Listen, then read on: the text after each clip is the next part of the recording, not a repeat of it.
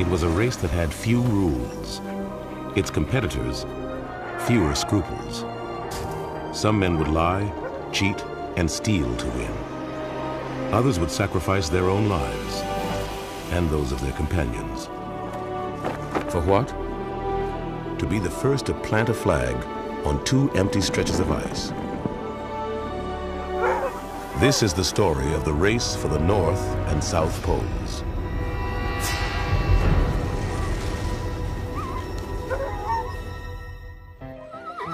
The end of the 19th century saw an era of fast-paced change. In man's quest to conquer the natural world, there remained few unexplored realms on Earth.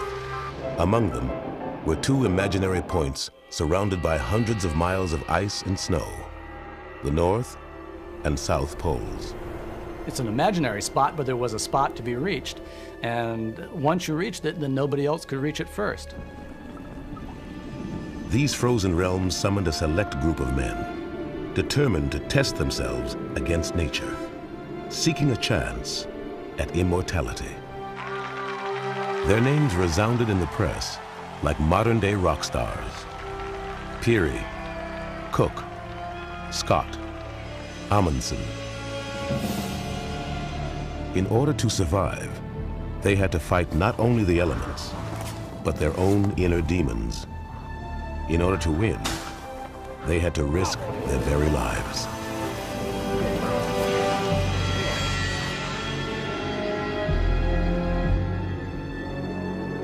April 1st, 1909. Commander Robert E. Peary and his support teams picked their way through shifting ice in his latest effort to reach the North Pole. Each night they dined on the same meal of pemmican, a concoction of dried meat, fat, and raisins. They struck camp and labored 10 hours to cover 10 meals. Through all of this, the same fear tormented the famous explorer. Peary knew that at the age of 52, this was certainly his last chance to realize his quest. Time was not the only enemy. Peary's polar rival, Dr. Frederick Cook, had quietly sent word to his supporters that he would attempt to reach the North Pole first. Peary seethed. He hadn't expected a race for the pole. He believed it was his prize, and conquering it, his destiny. Peary had no use for anybody who he saw as a rival, and they were all rivals if they were seeking the North Pole or anything like it.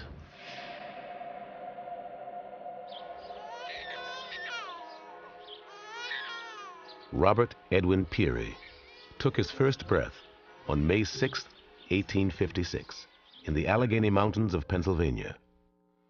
His father died when he was barely 3 years old, leaving the boy nicknamed Bertie in the care of his doting mother. She had raised him in a very girlish fashion for the first 6 or 7 years of his life, and he would often come home with his clothing torn, having been in fights, because he'd have to assert himself in order to prove that he was really a little boy and not a little girl. Like most boys of the time, Peary enjoyed reading stories of Arctic adventures and polar bear hunts. He finally saw the Arctic with his own eyes while visiting southern Greenland in 1886. It was here, while on leave from his job as a civil engineer with the U.S. Navy, that the 30-year-old lieutenant began to design his own destiny. Upon his return home, Peary penned a revealing letter to his mother. My last trip has brought my name before the world. My next will give me a standing in the world. Remember, Mother, I must have fame, and I cannot reconcile myself to years of commonplace drudgery when I see an opportunity to gain it. He gravitated towards the idea that the way he would earn fame is be remembered as the man who actually was the first to stand at the North Pole. The North Pole. Since the dawn of civilization, it was a mystery that had intrigued all manner of men. Vikings were the first to venture into the forbidding north. But an impenetrable pack of ice pushed them back. Generation upon generation of adventurers followed in their wake, with little success. By 1882, the farthest north reached by man was still 400 miles shy of the pole. Now, Robert Peary dreamt of adding his name to the roster of Arctic heroes. Peary believed that if he wanted to reach the pole first, he would have to race against other contenders just as eager to claim the prize. His strategy was to search for a gateway to the pole through Greenland's uncharted northern territories. Nobody was quite sure where the continent ended, you see. Nobody was quite sure that maybe the land reached all the way from the north end of North America, which nobody had seen, right to the North Pole. As he laid the plans for this latest adventure, Peary was about to meet another American who would play a leading role in this polar contest. Dr. Frederick Cook. Dr. Cook was a man unknown. People were very divided about who he was. His enemies said he was nothing but a cheap fake. And his friends said that he had never had a bad day in his life until he got mixed up with Robert E. Peary. Frederick Albert Cook was never a stranger to adversity. By age 23, this resourceful son of German immigrants had worked his way through medical school by selling milk. That same year, he lost his wife and newborn baby due to complications from childbirth. The grieving doctor filled his days reading Arctic explorations by the famous American explorer Elisha Kent Kane. He had a devouring ambition to go there. And he read an advertisement in a newspaper in New York that had been placed there by Peary asking for a surgeon for his first North Greenland expedition. Aha! This is what he wanted. Cook and Peary met for the first time in Philadelphia in the spring of 1891. The doctor impressed Peary as the kind of man he sought for his mission. Peary didn't really want any rivals on this expedition, so he looked for people who were enthusiasts but amateurs. He had an interview with Dr. Cook and accepted him that day to be the expedition's physician. The stage was set.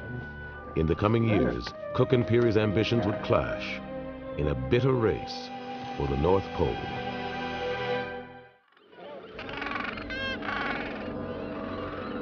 The North Pole.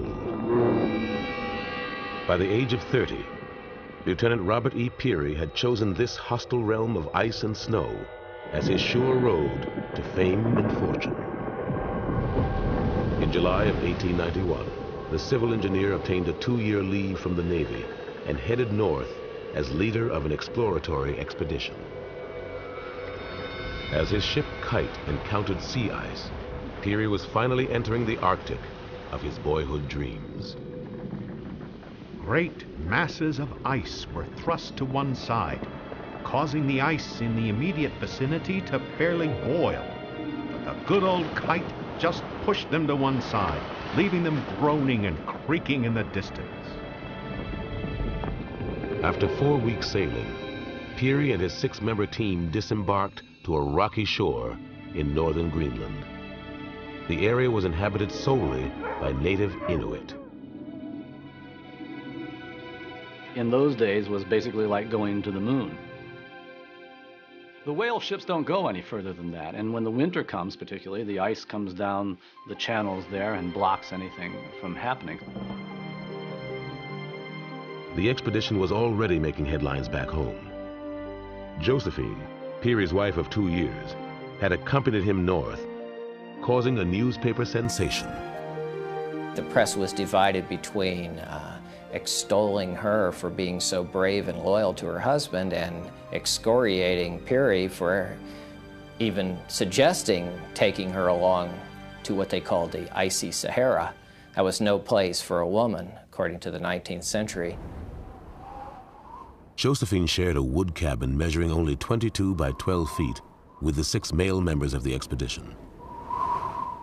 This would be their living quarters for a year.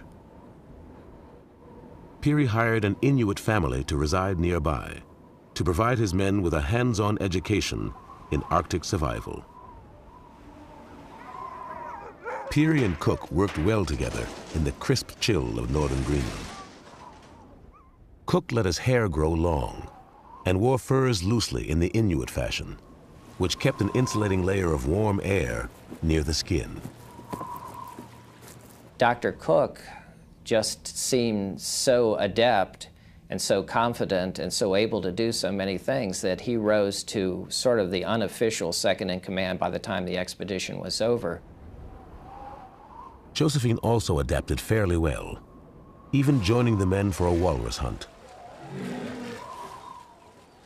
There were other local customs she found less palatable.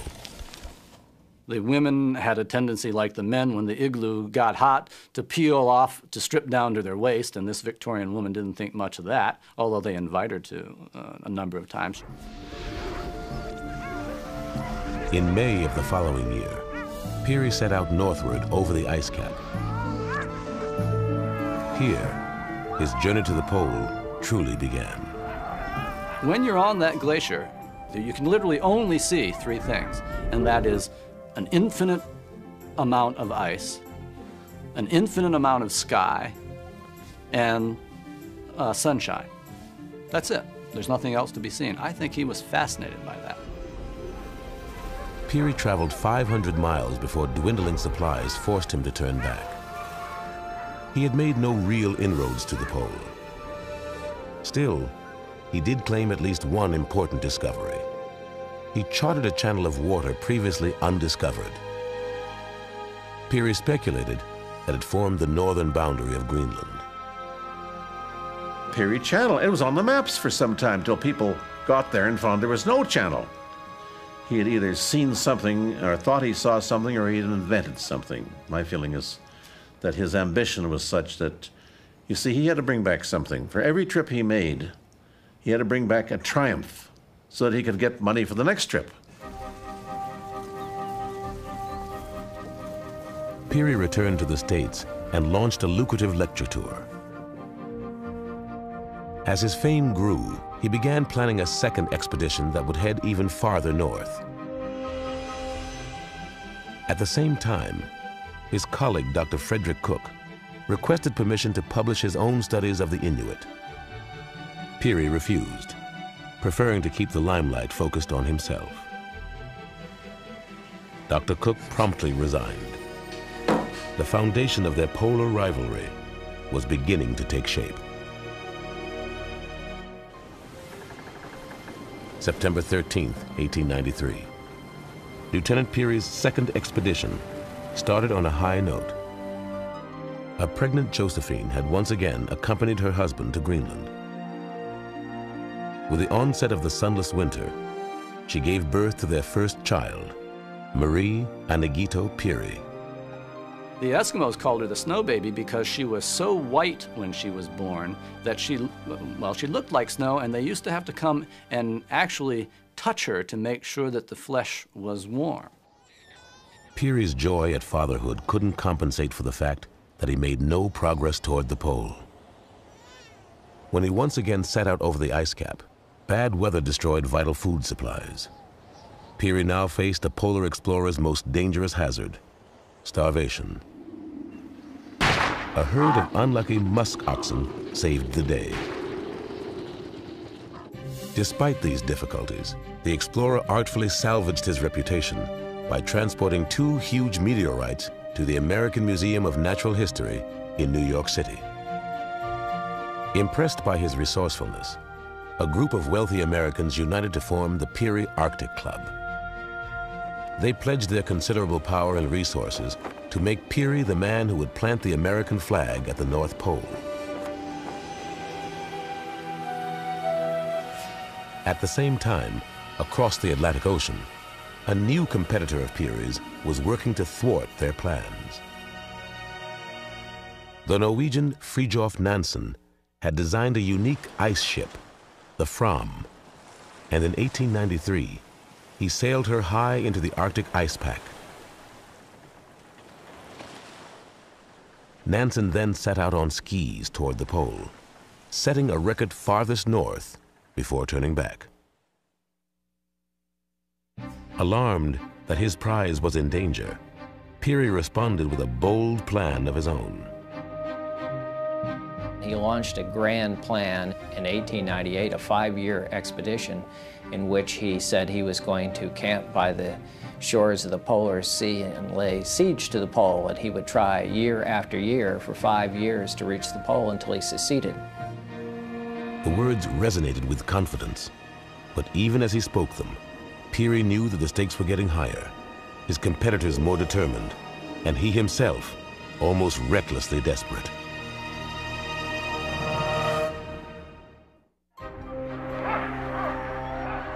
After 2 failed attempts to reach the North Pole, Robert E. Peary's desire had become an obsession.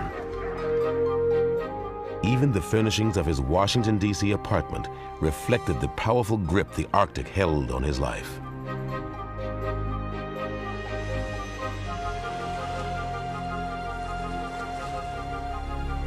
In the summer of 1898, he bid his pregnant wife and 4-year-old daughter goodbye and headed north once again, in his own words, to lay siege to the pole. There was a hitch in Peary's plan.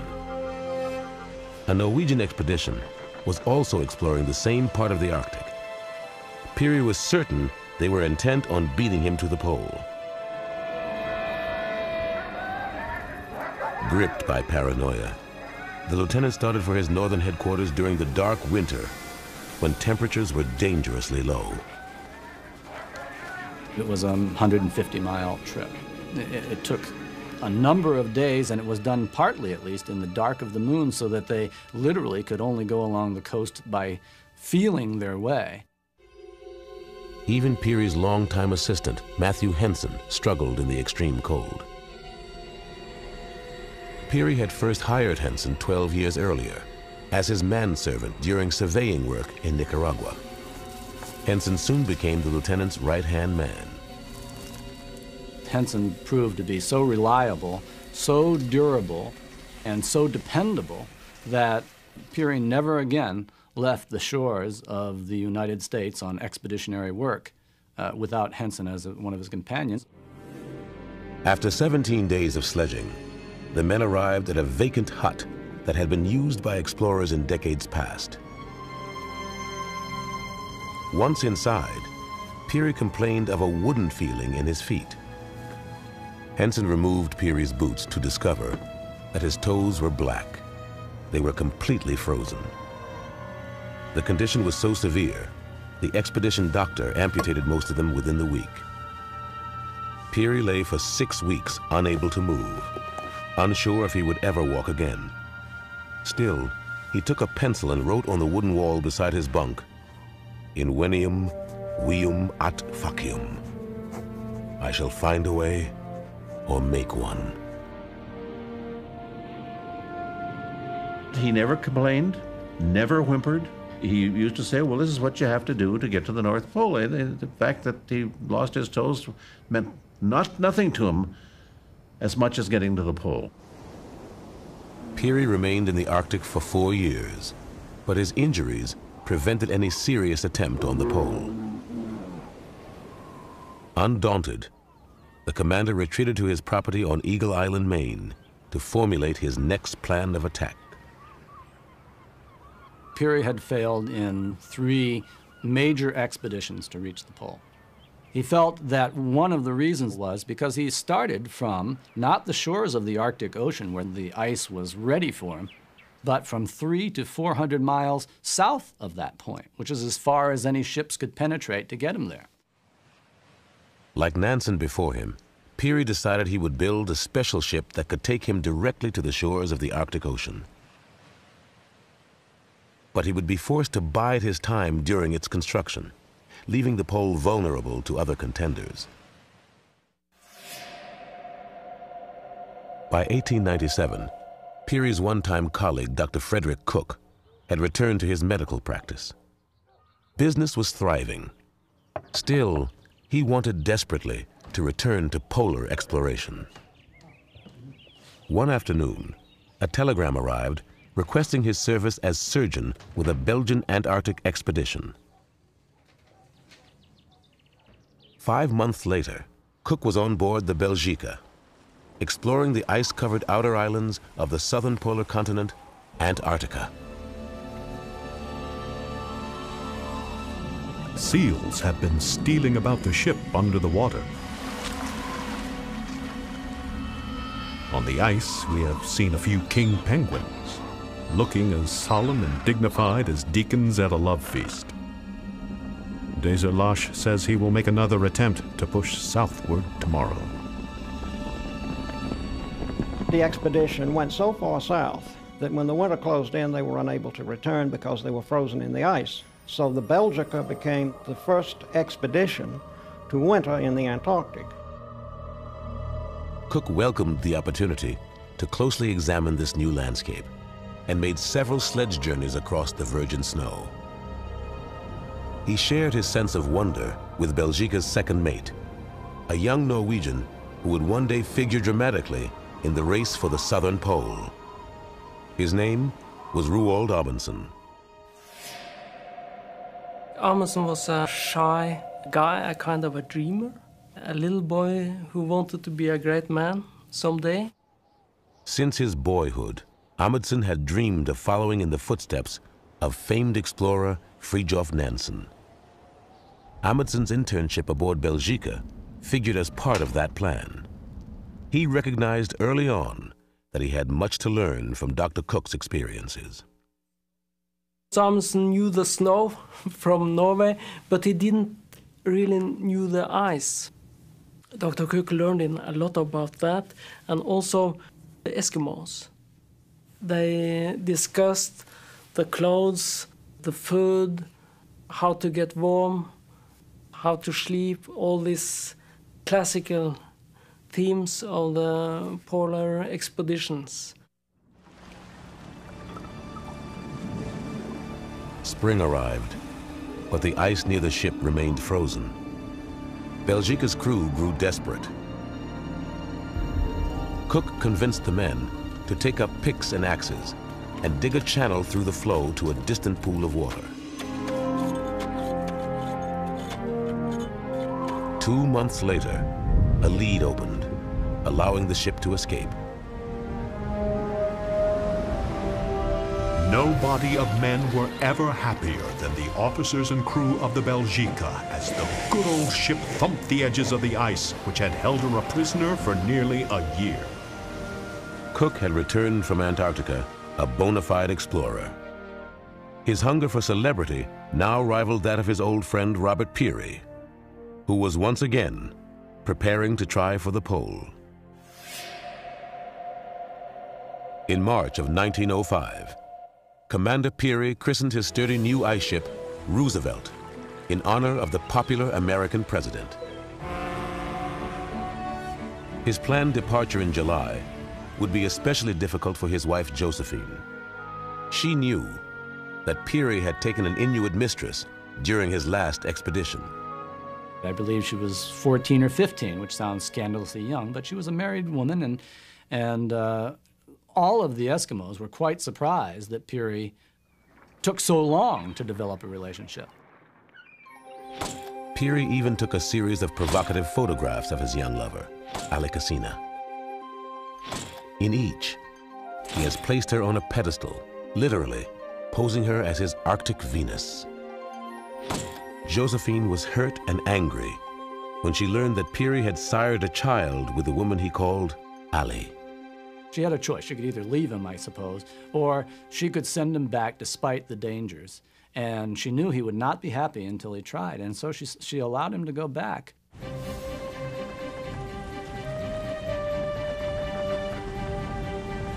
Captained by Newfoundlander Bob Bartlett, the Roosevelt successfully battled sea ice, carrying Peary to the edge of the Arctic Ocean by September 1906.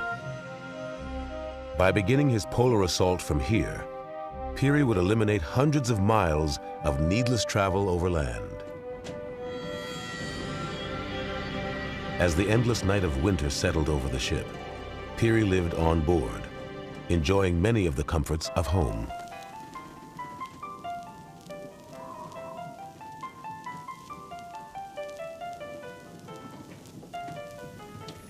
Outside, the ice shifted and groaned with the changing winds and tides.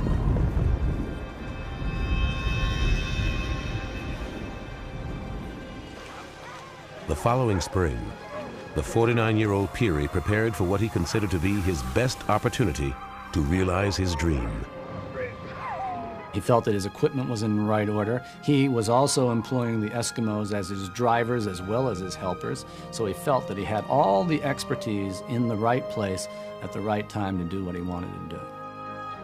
This time we shall win. God and all good angels grant it, and let me seize this great trophy for the flag. To succeed, Peary would have to travel over 800 miles while transporting literally tons of supplies. He would have to return before the ice pack began to thaw, which would cut him off from land. February 28, 1906. Matthew Henson led the way as sledge teams forged a trail through the maze of water and ice. They chopped through massive pressure ridges. They crossed open leads of water on a raft of pancake ice. It was rough going. There were these great leads. One of them, which Peary called the River Styx, was a mile wide, and that forced them to detour around it, so that made it very difficult to get there. Even their Inuit companions were uneasy. They rarely traveled so far from the safety of land. At one point, a powerful storm blew in, trapping the men in their igloos for 6 long days. Despite these setbacks, Peary reached within 180 miles of the pole, closer than any man before him. But it was late April, and the ice was breaking up around them. Peary and his men were forced to turn back. He says in his diary that he tried to thank God for this margin of success, but the fact was he didn't reach the pole, and what he wanted to do was reach the pole. With the coming of summer, a defeated Peary reluctantly sailed for home. I have failed once more. I shall never have the chance to win again. From his home in Brooklyn, New York, Dr. Frederick Cook had been following Peary's exploits with veiled interest. There are a lot of indications that Dr. Cook was interested very early in an attempt on the North Pole. But Dr. Cook was a very sagacious man, and he understood that he just couldn't go out and get the financing and the backing for an attempt on the North Pole without some prior accomplishments to give him credibility. To establish himself as a serious contender, Cook set out for Mount McKinley, Alaska in 1906. His goal, to be the first man to scale the tallest peak in North America. That September, he headed for an eastern ridge with a packer named Edward Burrill. 12 days later, the two men returned, announcing that they had reached the summit. This was quite a surprise to a lot of the other expedition members, but there was no real doubt raised that Dr. Cook was not telling the truth about this, although there were some Alaskans that didn't believe that anyone from what they called the outside, and they still do, could possibly have carried off such a feat so easily. The National Geographic Society celebrated both Cook and Peary's accomplishments at their annual banquet in Washington, D.C. on December 15th, 1906. They were apparently still speaking at that time. They still appeared to be on friendly terms. Now, whether Peary liked the accolade which was given Cook at that dinner by Alexander Graham Bell, no one will ever know. In Dr. Cook, we have one of the few Americans who has explored both extremes of the world. And now he has been to the top of the world. Perhaps these words provoked Peary's simmering jealousies. When he rose to speak, the commander announced that he hadn't yet abandoned his life's ambition. To me, the final and complete solution of the polar mystery is the thing which should be done for the honor and credit of this country, the thing which it is intended that I should do, and the thing that I must do. Was Cook sitting there in Peary's shadow, already planning his own attempt to win the pole for himself?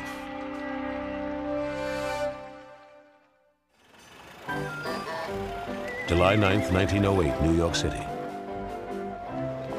A crowd gathered along the shores of the East River as the ice ship Roosevelt pulled out of its berth.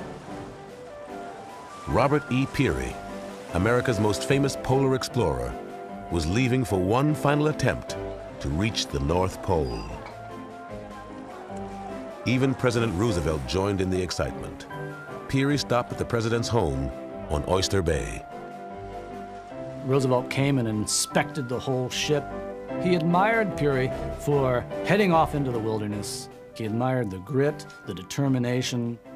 When he left, he turned to Peary. He said, "I believe in you, Peary, and I believe in your success if it is within the possibility of man." Peary's success seemed a foregone conclusion, yet there was an undertone of desperation beneath the fanfare. Peary was 52 years old. If he faltered in this attempt, history would brand him a failure for all time. To make matters worse, an unexpected challenger had emerged to provoke him. This time, an old friend. A year earlier, in July of 1907, Dr. Frederick Cook had quietly sailed into Arctic Canada, simply, he claimed, to go on a hunting trip with a wealthy sportsman, John R. Bradley. A few months later, Bradley returned to the States alone. Cook had stayed behind, setting his sights on a surprising goal. He wrote to the Explorers Club officially announcing his attempt at the pole. He said, "I find I have a good opportunity to go, so I've stayed." And he said, "So here's to the pole with the flag." Cook knew of Peary's plans to try for the pole in 1908. Did the doctor purposely head north a year earlier to try to beat Peary at his own game? Both Peary and Cook ardently desired to reach the North Pole, and each desired to reach it first. I believe he thought that Peary just simply was not going to make it. Peary was furious. In his eyes, this was a betrayal. But measuring Cook's impulsive decision against his own careful preparations, he refused to view his rival as a serious threat. August 1908.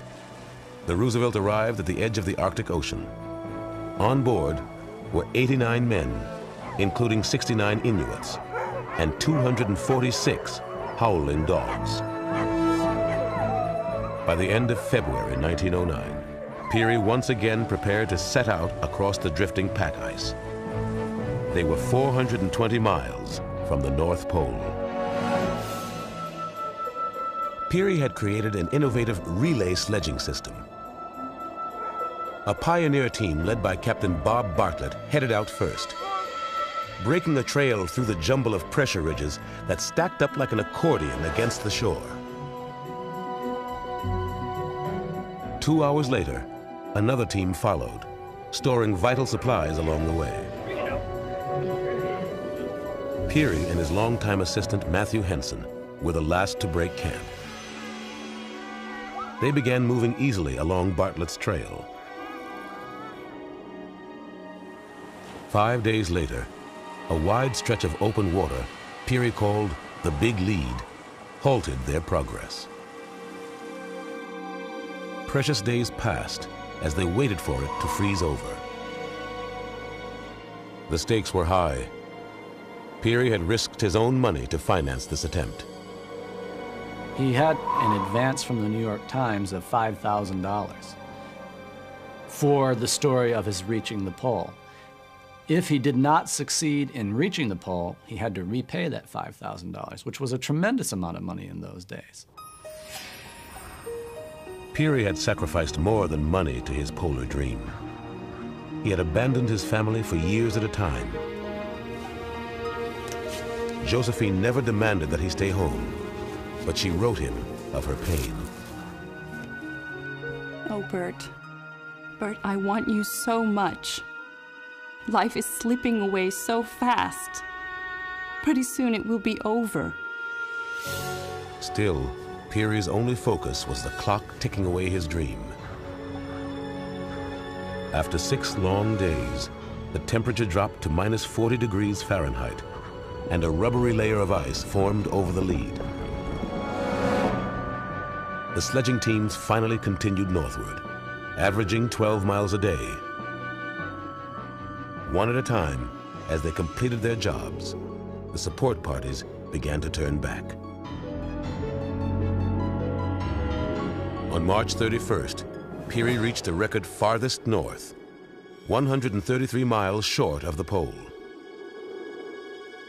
From here, Peary, his aide Matthew Henson, and 4 Inuit would make the final dash.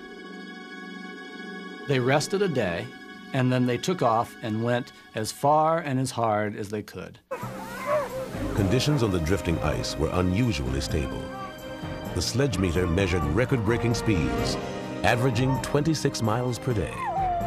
Peary described them one time where the dogs were at a dead run on a newly frozen lead, and you can imagine this would be like running on an ice rink. It was just perfect for their purposes.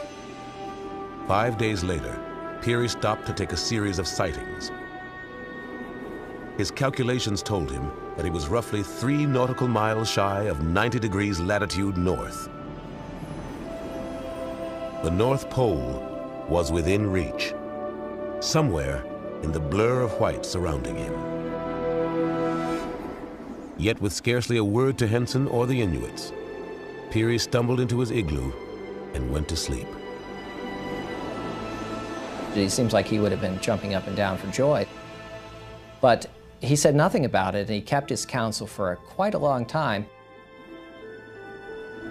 When he woke 4 hours later, Peary took a series of short sledge journeys up to 10 miles beyond his camp. Even allowing for slight navigational errors, this ensured that he had crossed over the pole. The date was April 6th, 1909. Robert E. Peary had worked toward this moment all his life. Yet, his emotions were oddly restrained.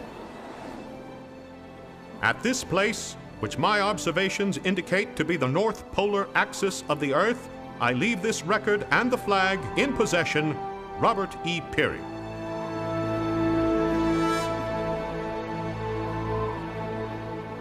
After only 30 hours at the pole, the sledges retreated back over the ice, once again at remarkable speeds. Any evidence of their polar camp would soon drift away with the tide. When the men arrived back at the Roosevelt, they were so tired they could hardly smile. Peary's strange behavior continued as he secluded himself in his cabin aboard ship for the return voyage. 4 months passed before the Roosevelt arrived at a settlement with a telegraph station. Peary announced his victory to the world, saying, "Stars and stripes nailed to the North Pole." In reply, he received chilling news. 5 days earlier, Dr. Frederick Cook had emerged from the Arctic, claiming he had reached the pole first. Peary was flabbergasted and bitterly angry, and he probably never got over that particular shock. Peary had lost. The world was indeed celebrating a polar hero, but it was Cook's story that they eagerly followed, as it unfolded on the pages of the New York Herald.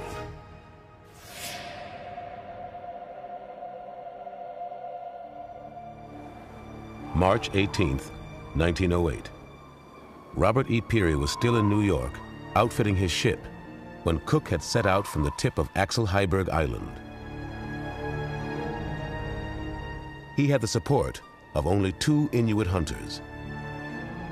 520 miles of ice lay between him and the pole. Cook's Great Sledge Journey is one of the great journeys in history. It took him 34 days travel by sledge over mountainous pressure ridges, hummocks, open leads of water.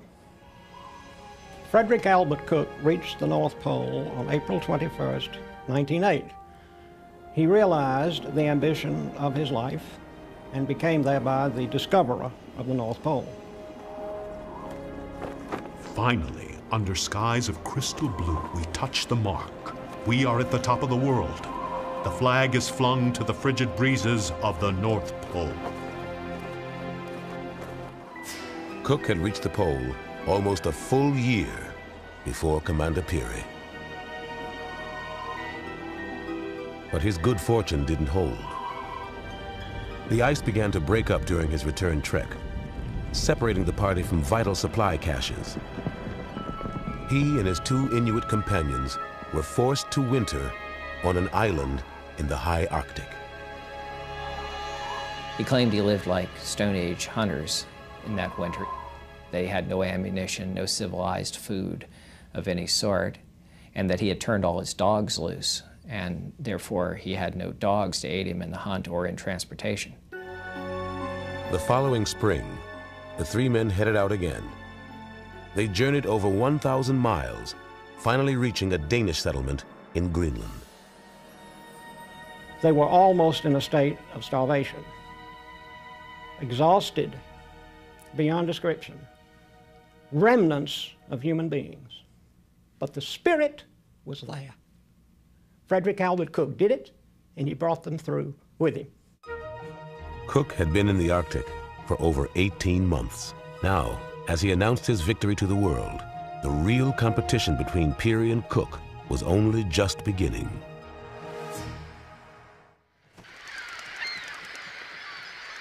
August 1909, Uummannaq, Greenland. Frederick A. Cook was eager to tell the world of his polar conquest. He boarded the first ship leaving Greenland, which carried him to Denmark. Cook had already wired the New York Herald, announcing that he had reached the North Pole on April 21st, 1908. When the doctor arrived in Copenhagen, he was received as a hero. Dr. Cook was an overnight sensation. He might call him sort of the Lindbergh of his time. He was given the gold medal of the Danish Geographical Society, and he was literally showered with accolades and acclaim. At a banquet given in his honor, Cook first received word of Robert Peary's claim to the pole. He kept a very gentlemanly approach. He said, "There's honor enough for both of us, so why should I object? 2 records are better than 1. Commander Robert Peary shared no such magnanimous feelings. He never once entertained the notion that Cook had truly reached the pole. Logistically, he reasoned, no man could have gone that far out on the ice without more supplies and men to carry them. While in Nova Scotia, Peary fired off a telegram to the New York Times. I am the only white man who has ever reached the pole. Do not trouble about Cook's story. He has simply handed the public a gold brick. Since no flag would still stand in the drifting ice of the pole to settle the issue, Cook offered his personal records to the University of Copenhagen as proof. A newspaper war erupted as accusations flew between the 2 camps. The race for the North Pole became a race for the hearts and minds of the public. Once again, Peary was losing. Peary fervently believed, absolutely believed, that Cook did not make it and that Cook was lying. But the American people believed initially that Cook had done it and that Peary was nothing except sour grapes, and they reacted very bitterly to Peary's claims that Cook was a liar and a cheat.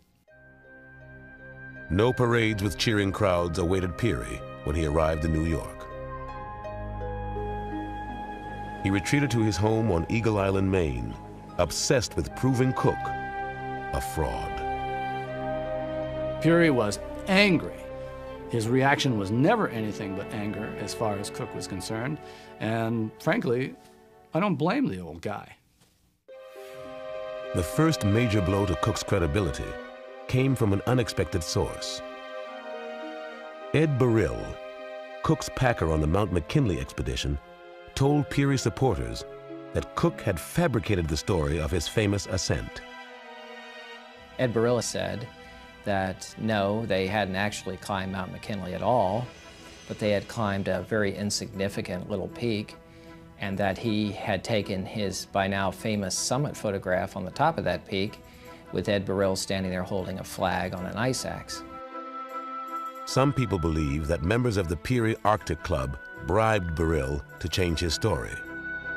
Nonetheless, when asked by reporters to provide his original diary of the climb, Cook refused, saying, "I do not see that it is material." It really did strike a big blow to Dr. Cook's credibility, and from then on, things just got more and more downhill for him. The University of Copenhagen fired the final volley. After examining papers Cook had submitted to substantiate his claim, a committee announced that nothing in the material proved he had ever been to the pole. Unfortunately, by then, Dr. Cook had vanished, and no one could ask him directly. Cook had taken refuge outside the country to ride out the storm. He soon fell from America's hero to America's disgrace. With each step of Cook's descent, Robert Peary's favor rose accordingly. Peary submitted his records to a three-man committee of the National Geographic Society. They announced that he had satisfied their standard of proof. Hampton's magazine paid the explorer a record $40,000 to print his story. Next, Peary pushed for promotion to Rear Admiral of the Navy so he could retire with full pay. Once again, he was asked to prove his claim, this time before the House Naval Affairs Committee. In those days, explorers were believed.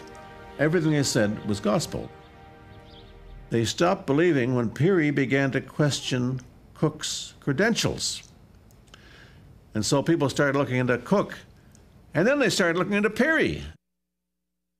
Peary delayed producing his original records, never offering all the documentation requested. Much like Cook before him, doubts about Peary's story began to surface in the press. If you look at his entire pattern of behavior once he made his claim, he clearly seems to be a man trying to shield from the spotlight of impartial investigation his greatest deceit. Although one congressman dubbed him a fake pure and simple, Congress passed a bill honoring Peary for his historic achievement and retired him at the rank of Rear Admiral. His place in history seemed secure, although because of his dispute with Dr. Cook, Peary was never satisfied that he had achieved the level of fame he deserved. He died February 20th, 1920, at the age of 63, and was buried with full military honors in Arlington Cemetery. The inscription, "Discoverer of North Pole," marks his grave. I can't imagine his ever saying that the sacrifice wasn't worth it. He did something because it was there, and he showed grit and determination, creativity, durability. He was your classic American hero, and with the possible exception of Lewis and Clark, he was America's greatest explorer. Dr. Frederick Cook resurfaced a year after his disappearance, explaining that he had been suffering from mental fatigue. Cook went on to defend himself in print and anywhere else he could tell his story, even on the vaudeville circuit. In 1923, a Texas jury found him guilty of defrauding stockholders in a failed oil land deal. Paroled in 1930, the discredited explorer passed the ensuing years attempting to restore his name. 2 years before his death in 1940, Cook recorded this last radio interview for posterity.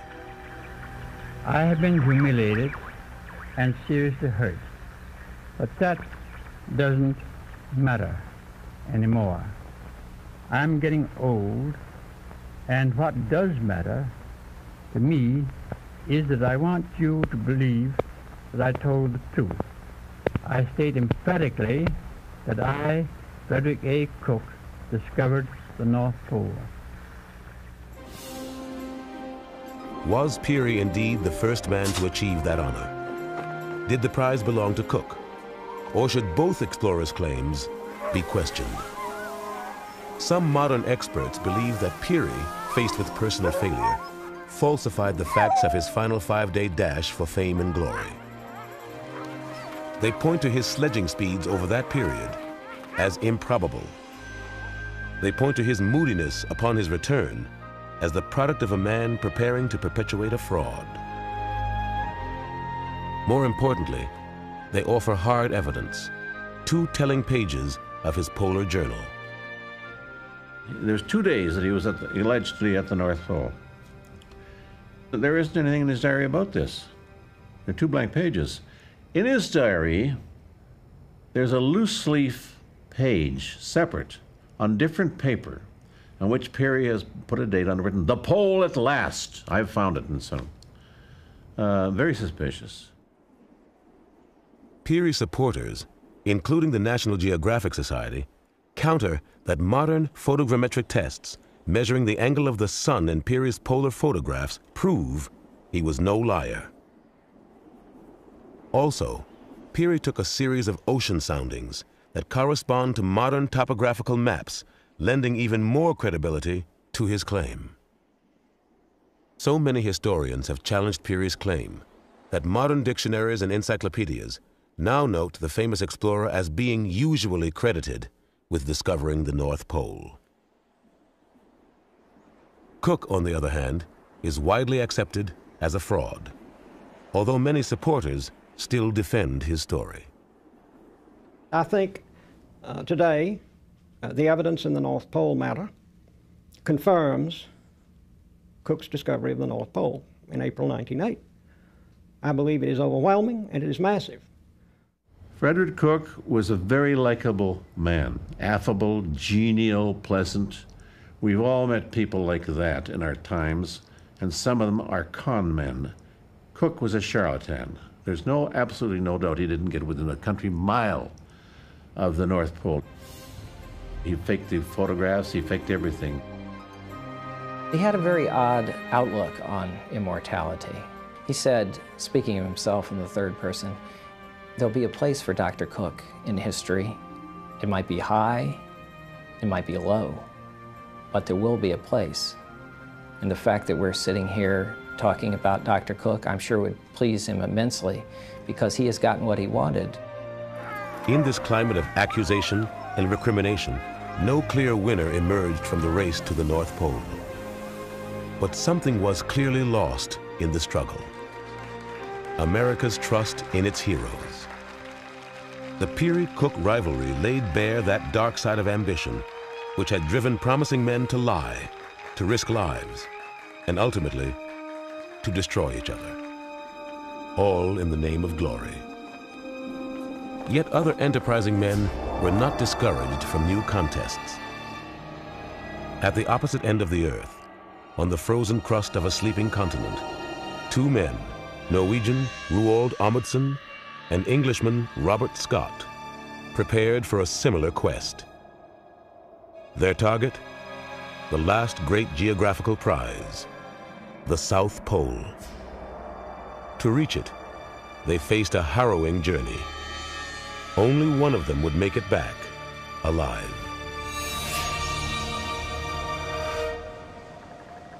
Naval service had long been tradition in the Scott family. When Robert Falcon Scott was born on June 6, 1868, his career as a seaman was preordained. By age 30, he had risen to the rank of torpedo lieutenant, but Scott had no money or family connections to ensure further advancement. Scott felt himself to be intrinsically quite unlucky, that he had to overcome some obstacles which were always being put in his path. And it was this sense of struggle, I think, which sort of preyed on his mind at times. Scott's moodiness may have also damaged his chances for promotion. One expert believes his naval records have been censored, concealing negative evaluations of Scott's on-the-job performance. I'm morally certain that the Navy regarded him as a dud. There is evidence that Scott was regarded as mentally unstable by the Navy, and therefore, under normal conditions, would never have been allowed anywhere near the command of a ship of the line.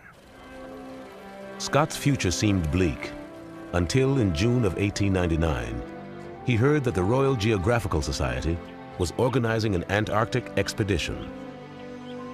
He knew its president, Sir Clements Markham, was hoping to put a British naval officer at the helm, and Scott personally applied for the job. He thought this was an opportunity which had been cast in his way.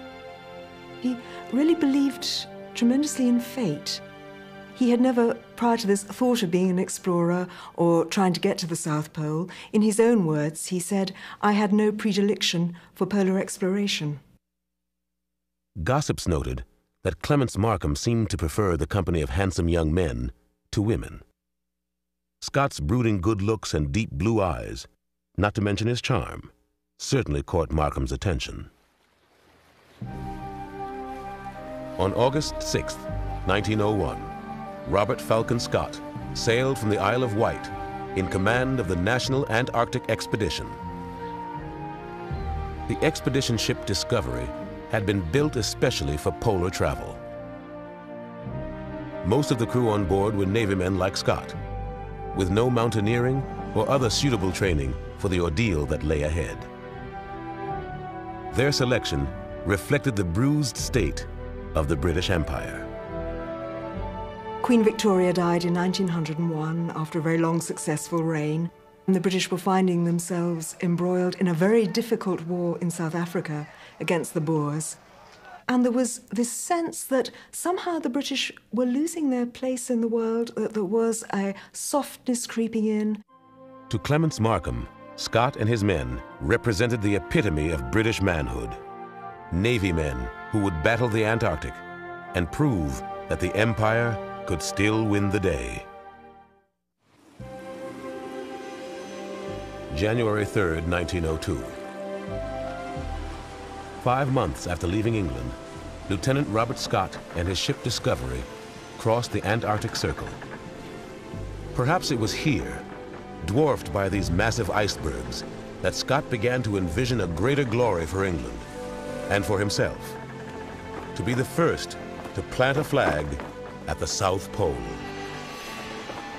The Southern Pole had long played a secondary role to the North. Sealers and whalers visited Antarctica's outer islands to conduct their bloody hunts, while ice and fierce storms protected its inner shores. Man had yet visited only a few coastal areas of the mainland when Scott's Discovery docked on the edge of the Great Ice Barrier, a vast shelf of ice the size of Texas that permanently covers part of the Ross Sea.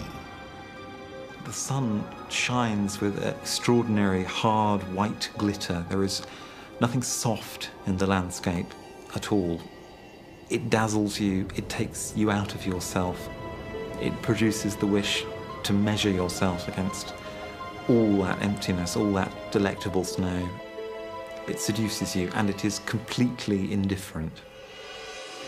The men explored glaciers, where ice crackled like gunfire, and snow concealed gaping crevices. Their wonder turned to horror when one crewman slipped on a steep slope and fell to his death into the ocean below. In late April, the sun sank below the horizon for its winter hibernation. For 3 months, the men huddled in their quarters as storms raged outside. When night gave way to the midnight sun, Scott prepared to set out on an exploratory sledge journey inland. He selected 2 men to accompany him. The first was Edward Wilson, an amiable doctor and artist, whom the men had dubbed Uncle Bill. The second was Ernest Shackleton, an engaging Anglo-Irishman with polar ambitions of his own. On November 2nd, 1902, the 3 men saluted king and country with a champagne toast before the sledges pulled away. Scott's goal was to reach a record farthest south, possibly the South Pole itself. At first, the sledges virtually flew forward, but it wasn't long before the dogs became ill. The men used whips to spur them on. Still, their pace slackened. They found the dogs very difficult to handle. Scott in particular had a true, I suppose you describe it as Englishman sentimentality about animals. The thought of having to use cruelty to make them work was something which was deeply stressful to him. Scott lightened their loads, but this meant that the three men had to continually backtrack over their previous route in order to carry all their supplies forward. Their rations of seal meat, biscuits, and pemmican were inadequate for such taxing labor. December 30th, 1902. Scott and his men reached within 400 miles of the pole, a new farthest south, before turning for home. A few days later, the last dog died. The exhausted men attached themselves to the harnesses and began to man-haul their supplies. Shackleton's condition was by far the worst, leaving him unable to help pull the sledge. This incident would sever the bond between Scott and his Irish colleague and reveal a ruthless side of the explorer's ambition. Scott saw this as a kind of moral collapse. He was very resentful that they had to carry the weight of Shackleton on the sledge, and he never really forgave him for it. In return, Shackleton never forgave Scott for the cold glances that he poured on him during that time. The exhausted team arrived safely back at Discovery. Scott spent another year exploring, then filled with sadness, finally sailed from the Antarctic shores. He truly fell in love with it. It captured something in his soul. It appealed to that dreaming, creative side of him that somehow couldn't be satisfied by his career in the Navy. Robert Falcon Scott's first trek out on the ice would define the man's future. He would shape his approach to all Antarctic travel from this first failure with sled dogs. A decision that would one day put his life and the lives of his men at the mercy of the elements. That same year, the man who would one day be Scott's competitor, Roald Amundsen, was following his own compass toward the pole. I think the most important things for Amundsen wasn't to discover the world, but that the world should discover him. The tiny country of Norway was nearing a crossroad when Roald Amundsen was born on July 16, 1872. After 400 years of foreign rule, the last 60 under Swedish dominion, this nation of 2 million people was struggling for its independence. Norway needed heroes at this point, very much. We didn't have very much self-confidence. And of course, we had one specialty, and that was coldness, snow, ice. Like Peary and Cook, Roald had grown up admiring the early Arctic explorers and hoped to follow in their footsteps one day. Now, Amundsen prepared himself very, very thoroughly. He had started as a youth to make himself a good skier and make himself awfully fit. He was in many ways a fitness freak. Amundsen's first test came as second mate aboard Belgica when that ship was locked in the ice off the coast of Antarctica in 1898. There, the 26-year-old Amundsen had befriended Dr. Frederick Cook. Scurvy plagued the health of the crew during that long, sunless winter. After one man died, his body consigned to the water below the ship, his mates swore they could hear his ghostly cries. Dr. Cook calls it a madhouse. Amundsen's reaction was very, very interesting. In the midst of these horrors, he stood back and was able to look at his shipmates and himself with clinical distance and analyze what was going on.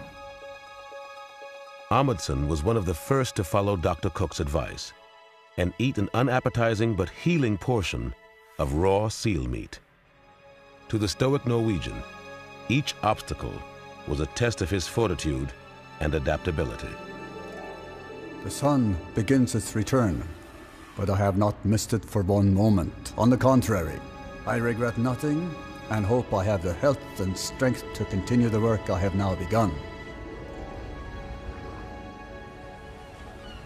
Amundsen returned home, eager to build on his experiences and command an expedition of his own. His adventurous spirit next carried him into northern waters, where he endeavored to become the first man to navigate the Northwest Passage through Arctic Canada. He chartered a small sloop, the Ua, and supplied her for Arctic travel. But Amundsen had a superstitious nature and chose to play down the objective of the expedition. He stole away at the witching hour because he didn't want a send-off. He was in financial difficulties and afraid of his creditors. But it was not only that. He was afraid that having a great send-off would tempt fate and therefore put a curse on the expedition. Amundsen's first expedition proved a brilliant success. Over the course of 2 years, he successfully navigated the Northwest Passage. Meanwhile, Amundsen continued his education in polar survival by studying the local Inuit. He also perfected a technique of cross-country skiing alongside sledges. The pace of the skier and the dogs seemed naturally synchronized, which increased his traveling speeds.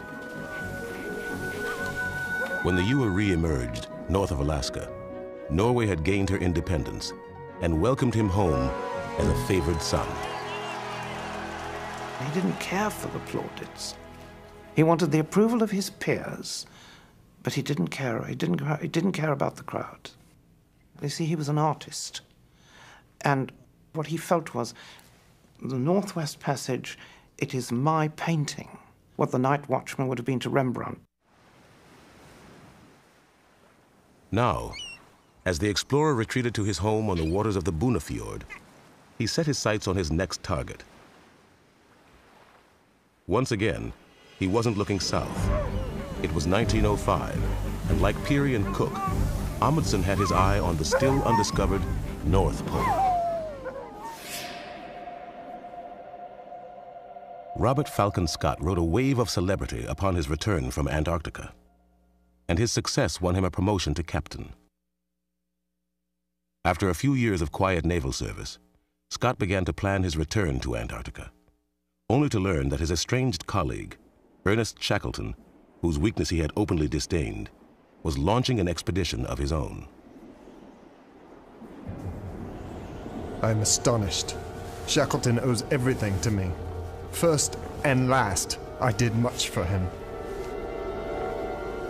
His first reaction was one of extreme anger. And I think what really got to him was the fact that Shackleton intended to return to the same area and wished to use the same facilities to stake a claim on what he clearly perceived to be his territory.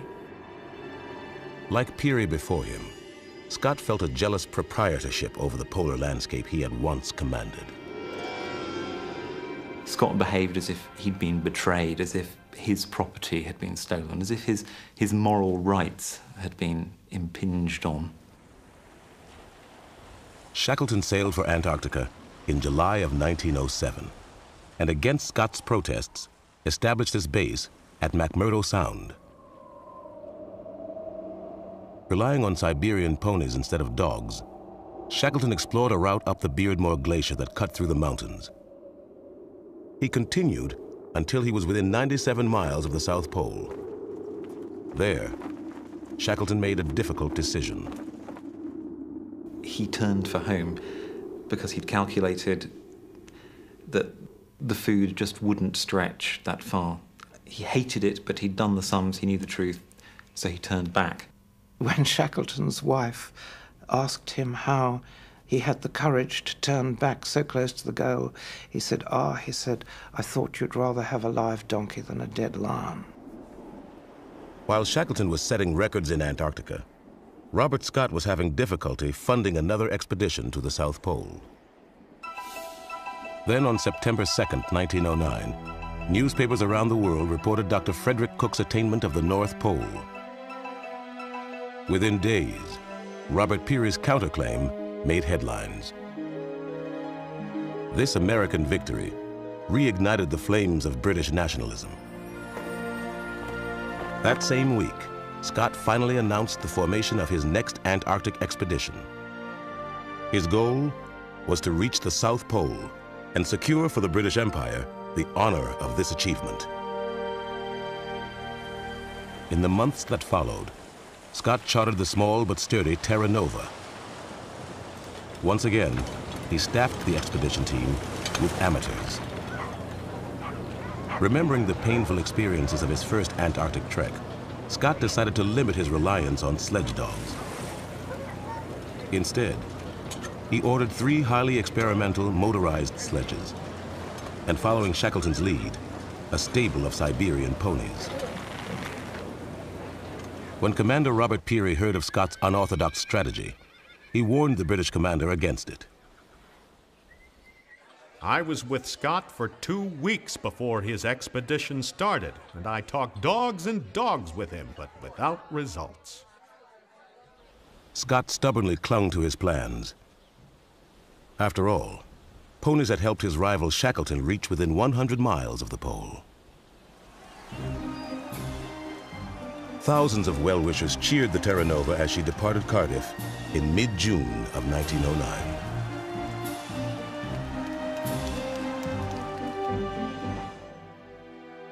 We may get through. We may be wiped out. It is all a question that lies with providence and luck. Scott realized that if he failed to reach the pole, Shackleton was waiting for another opportunity to steal the prize. What the commander of the Terra Nova didn't know was that a new competitor, Roald Amundsen, had secretly entered the contest.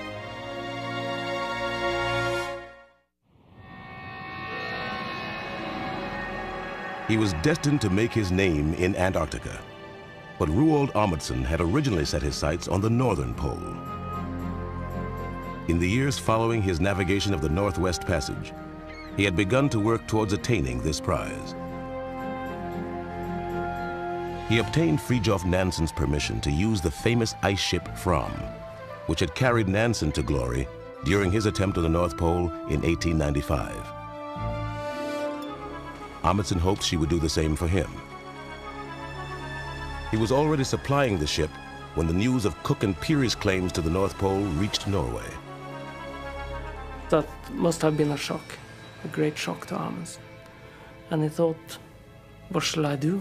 But in one night or two, he saw clearly that he only had one choice left. Nothing else remained for me than to try to solve that last great question, the South Pole. Amundsen quietly reorganized his supplies and equipment for an assault on his new southern target. Except for a few close associates, he told no one of his intentions, not even his crew. Amundsen knew that Nansen had dreams of capturing the South Pole himself and would never support his change of plans. Then, only days later, Robert Scott publicly announced the formation of the British expedition. Amundsen realized then the fat was in the fire, because his own government would stop him, because nobody wanted to antagonize Britain, which then was one of the great powers and one of the protectors, one of Norway's protectors. As was his custom, Amundsen set sail from the Norwegian capital at midnight. He waited until the Fram reached Madeira off the west coast of Africa before informing his crew of their true destination. There was a very, very dramatic scene when he told them that he'd bamboozled them. And by sheer force of character, A bit like Ulysses, one could imagine, he made them agree to go with him, most of them against their will. From Madeira, Amundsen sent a letter to Nansen explaining his plans in full. As a courtesy, a telegram was also sent to Robert Scott. Roald Amundsen had pulled off his bold deception, but not without a price. He had fooled the world, the nation, the king, Fridtjof Nansen.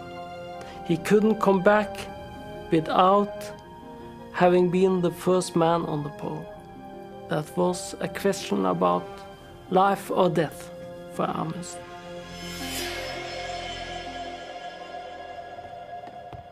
Meanwhile, in Melbourne, Australia, Robert Scott had stopped ashore to spend an evening alone with his wife. There, the captain found Amundsen's telegram waiting for him. Beg leave to inform you, from proceeding Antarctic. Amundsen. He was shocked. He certainly hadn't expected it. What this was actually now about was a race. And there was all the expectation back in Britain that if there was going to be a race, well, Scott must be the one to win it. Now, as Scott's overloaded Terra Nova slowly continued southward, it seemed that his brief run of good fortune was running out. If Amundsen wants to try for the South Pole, I can only wish him luck.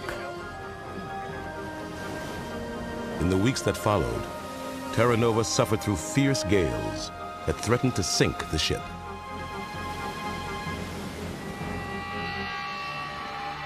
The men were grateful to be back on solid ground when the ship dropped anchor near the old base at McMurdo Sound. But their luck hadn't improved. As the men unloaded one of the motorized sledges, it fell, crashing through the ice into the ocean below. A month later, during an exploratory excursion, Terra Nova crew members were surprised to sight the Fram in the Bay of Whales. From that position, Amundsen was 60 miles closer to the pole. Scott was furious when he heard the news, but vowed to go on without fear or panic. Both expeditions used the summer months to stockpile supplies along their polar routes. However, Amundsen stashed 10 times more per person than Scott, greatly increasing any margin for error. With the onset of winter, Scott and Amundsen could only wait for the sun to return so that the race could finally begin. On his part, the Englishman knew that his Norwegian rival's experience with dogs might lend Amundsen an advantage. As for Roald Amundsen himself, he began to worry that Scott's motorized sledges might provide a real threat to his own well-laid plans. Amundsen was plagued all that winter by the fear of Scott. He could almost hear those motor sledges puffing away. And so he decided that he was going to set off for the pole ridiculously early in the season. Temperatures hovered near minus 40 degrees Fahrenheit as the party of 8 men and 86 dogs set out for the pole on September 8th, 1911. The going was glorious. Rarely have I known the going so good. In the days that followed, the thermometer dropped to minus 68 degrees Fahrenheit. Even the sledge dogs were suffering. Amundsen faced a difficult decision. Would he go forward in these hellish conditions, or turn back, risking the prize?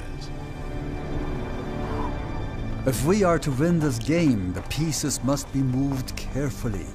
One false move and everything can be lost.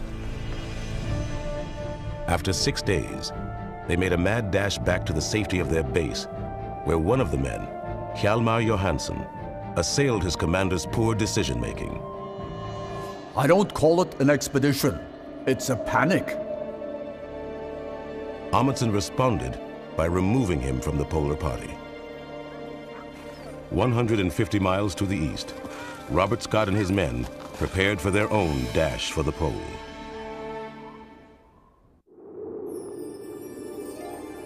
October 24th, 1910. Advance teams of the English polar expedition headed out to stockpile additional supplies. Robert Scott's main party followed on the 1st of November. The transportation logistics of Scott's plan soon began to fall apart. The motorized sledges broke down very quickly. Unfortunately, they hadn't yet got engines which were reliable at low temperatures. There was a dog team zipping around, moving embarrassingly fast and really demonstrating that they should all be traveling with dog teams. In contrast, Scott's Siberian ponies proved ill-suited to the climate as they struggled in the heavy snow. It was a very bad plan to bring them in the first place. Their coats were much too thin for the temperatures. They quickly became emaciated and they died, and Scott felt as if he was drowning kittens daily. December 9, we have camped and the ponies have been shot. Poor beasts. They have done wonderfully well considering the terrible circumstances. Even after the loss of the motorized sledges and the ponies, Scott sent the dog teams back to the base camp as he had originally planned. He was never convinced that dogs could be pushed up a glacier or could be used to take him across the polar plateau to the pole. Scott and his men who went forward were reliant purely on their own efforts, man-hauling sledges that weighed 700 pounds apiece. The men began to climb through the ice falls of the Beardmore Glacier, following the route that Ernest Shackleton had pioneered in 1908. At the end of each day, Scott measured their distances against his former colleague's pace. In a way, Shackleton was a more real opponent for him than Amundsen, who was there at the same time, who was actually racing him. It was the ghost of Shackleton who led Scott on. The Beardmore Glacier opened upon the vast, windswept polar plateau. Reaching 10,000 feet above sea level, it is the coldest place on Earth. Temperatures can drop to minus 126 degrees Fahrenheit. With only 150 miles to the pole, Scott selected the men who would fill out his final four-man team. There was Edward Wilson, the gentle naturalist and doctor and very gifted artist who'd been with him on the Discovery expedition. He also chose Edgar Evans, this very tall, robust Welshman. Captain Oates, in a sense, you could say, was an outsider. He didn't come from a naval background. He came from the army. To everyone's surprise, Scott named a fifth man, Bertie Bowers, to the team. That's 5 people in a 4-man tent, 5 people with 4 men's rations. As the 5 men of the polar party began their final push, temperatures ranged from a balmy daytime measurement of 26 degrees Fahrenheit to minus 10 degrees at night. The explorers were wet through almost all the time. They were wearing canvas outfits, unlike the furs that Amundsen was using, and it didn't wick sweat away from their skins at all. So their outfits froze solid during the nights, and when they put them on in the morning, they would melt on their skins, so they were constantly damp. This afternoon we got about 10 minutes of snow, which was like breaking through a glass house at each step. Most of us are using goggles with glass of light green tint. We find this color very grateful to the eyes. With each man harnessed to the sledge, they averaged from 5 to 13 miles a day. They were expending more calories than they were taking in. Slowly, hour by hour, their strength began to ebb. By the time Scott passed Ernest Shackleton's farthest south, the men were showing signs of scurvy. In similar circumstances, the wary Shackleton had turned back. Scott went on because he was always inclined to believe that you could nudge the calculations by putting a bit more effort in. He thought that spiritual resources would get you through if there weren't enough biscuits. It was a terrible seduction. Step by step, pulling their heavy load, the 5 men marched on over the hypnotic landscape. As they neared the South Pole, their weary spirits lifted. It was Birdie Bowers who spotted what looked like a small black speck on the horizon, and he thought first of all that it was some sort of natural formation. But of course, as they got closer, the horrible truth became inescapable. What they'd actually been looking at was a flag, which had been left as a marker by Amundsen and his Norwegian party. The date was January 16th, 1911. Scott and his men had traveled over 800 miles in 78 days, only to discover that Amundsen had already captured their prize. For Scott, it was pain almost beyond reason. We have had a horrible day. Great God, this is an awful place, and terrible enough for us to have labored to it without the reward of priority. Scott and his men could only guess at the events which had brought the Norwegians to victory. October 20th, 1911. The great ice barrier, Antarctica. Determined to beat Robert Scott to the pole, Roald Amundsen struck out for the second time. Amundsen didn't know that he was leaving 11 days before the Englishman, giving him an advantage from the start. Even with dogs pulling the sledges, going was slow due to high winds and heavy snows. Unlike Scott, walking in the boot prints of his former colleague Ernest Shackleton, Amundsen was forging a new route through unexplored terrain. Everything was a mystery. So that meant, for the last nearly 500 miles, he was a combination of an Olympic ski racer and an explorer in completely unknown territory. After threading his way through the ice falls of the Axel Heiberg Glacier, Amundsen reached the Antarctic Plateau. Here, at the place he dubbed the butcher shop, the weakest dogs were killed and fed to the hungry survivors. From there, Amundsen's trek proceeded with an almost arrogant efficiency. With his combined use of cross-country skis and sledge dogs, his teams averaged 15 miles a day.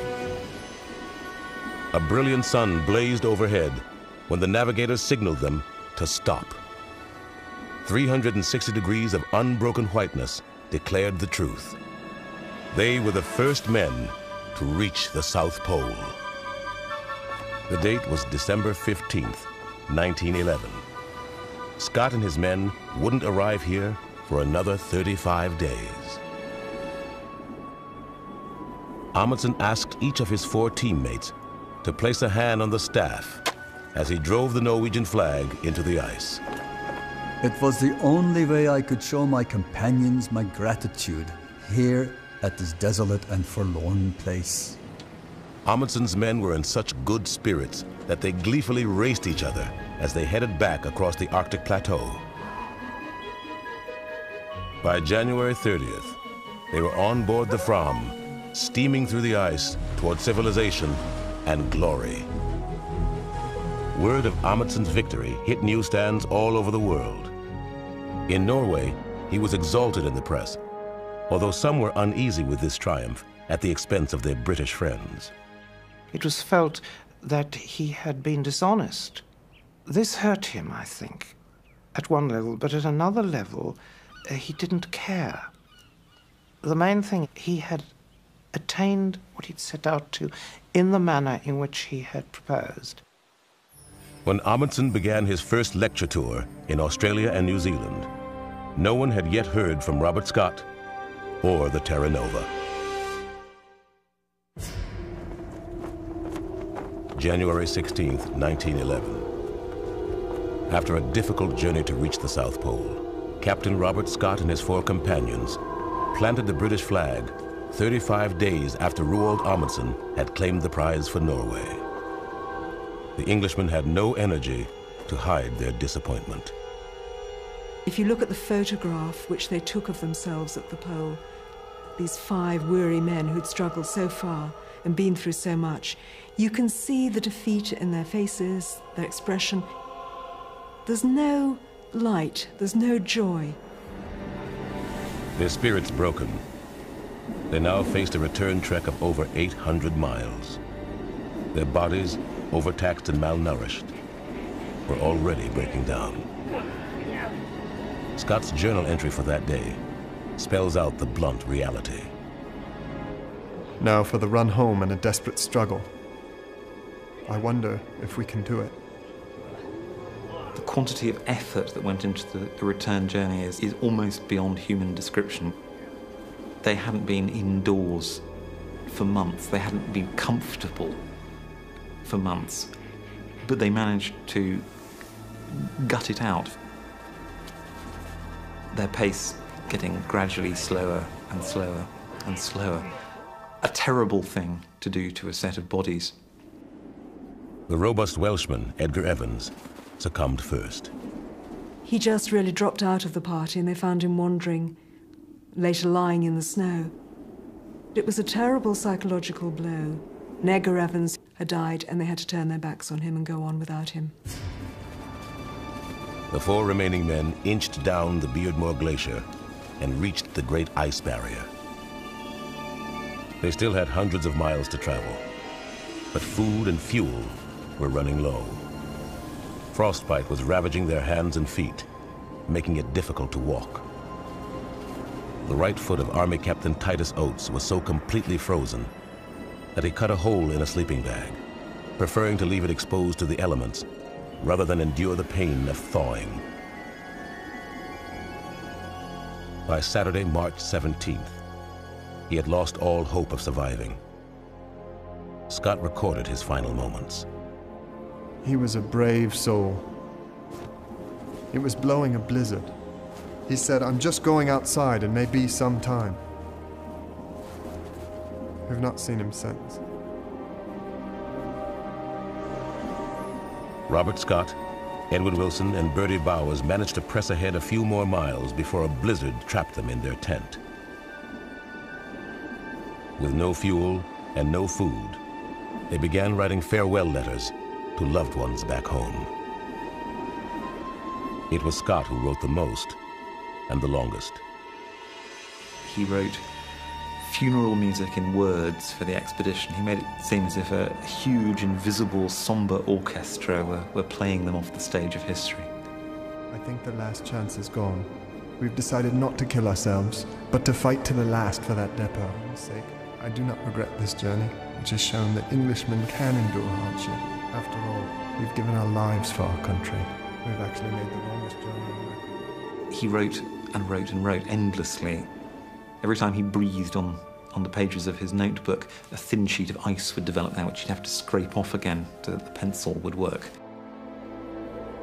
On March 29th, Captain Robert Falcon Scott managed one last entry in his journal. Outside the swirl of the tent remains a scene of whirling drift. I do not think we can hope for better things now. We shall stick it out to the end, but we are getting weaker, of course, and the end cannot be far. It seems a pity, but I do not think I can write more. Ah, Scott, for God's sake, look after our people.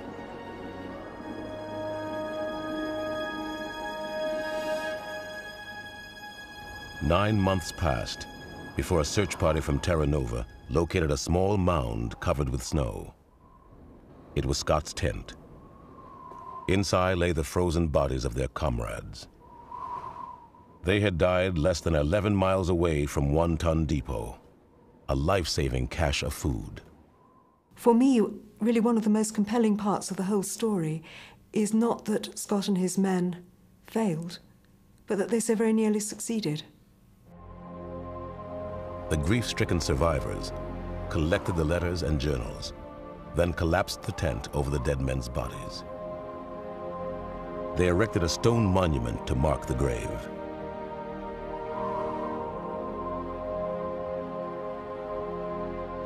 Flags around the world were lowered to half-mast as news of the catastrophe spread. In England, thousands of mourners filled St. Paul's Cathedral for a memorial service. Money poured in for the family members of the deceased.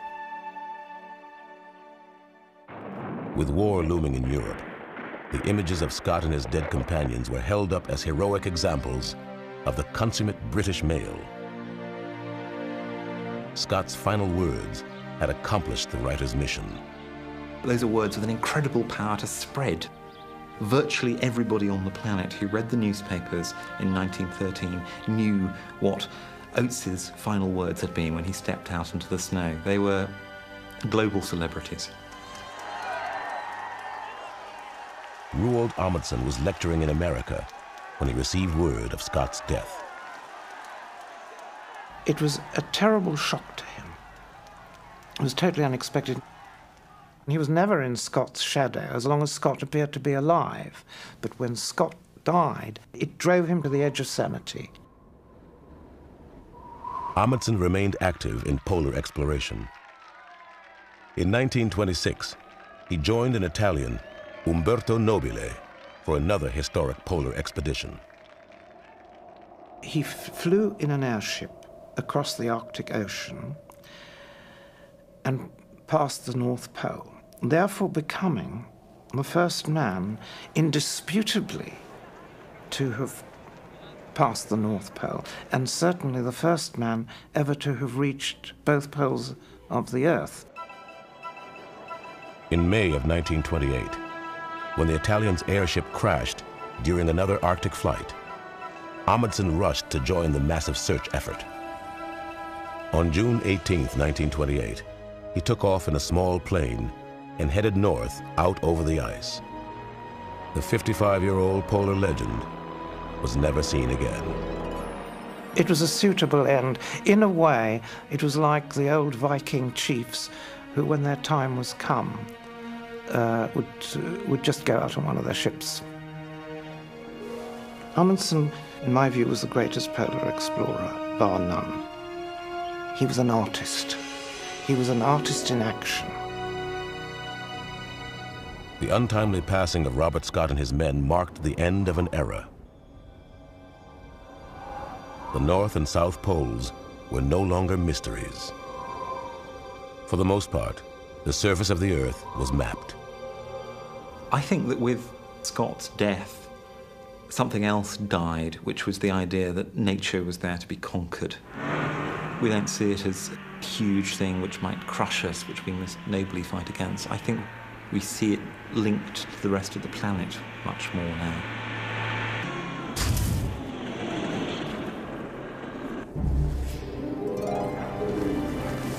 Today, men and women still struggle each year to reach the ends of the Earth.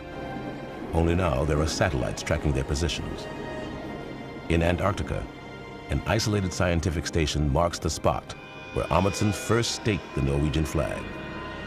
The North Pole and the South, two geographic prizes to which men assigned the inestimable value of honor, of reputation, of human life.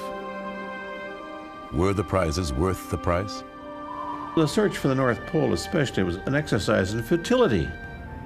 What does it prove? What do you learn from finding the North Pole except that you had a hell of a long walk, you know? There's nothing there. Perhaps we have lost our ability to appreciate achievement without decrying the motive behind the deed. No man moves without ambition. No great man excels without a dream. The struggle to reach the poles was the culmination of centuries of exploration. Peary, Cook, Amundsen, and Scott had gone where other men could only dream. The prospect of adventure and a desire for glory had driven them out into the cold. These two empty stretches of ice merely provided the stage for their immortal race into history.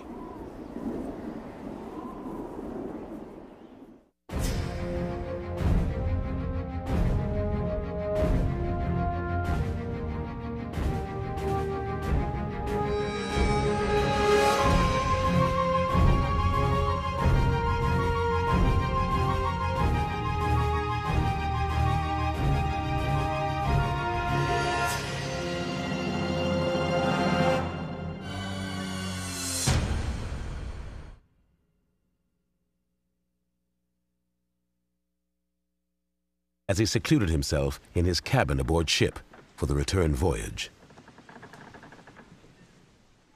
4 months passed before the Roosevelt arrived at a settlement with a telegraph station. Peary announced his victory to the world, saying, "Stars and stripes nailed to the North Pole." In reply, he received chilling news. 5 days earlier, Dr. Frederick Cook had emerged from the Arctic, claiming he had reached the pole first. Peary was flabbergasted and bitterly angry, and he probably never got over that particular shock. Peary had lost. The world was indeed celebrating a polar hero, but it was Cook's story that they eagerly followed as it unfolded on the pages of the New York Herald.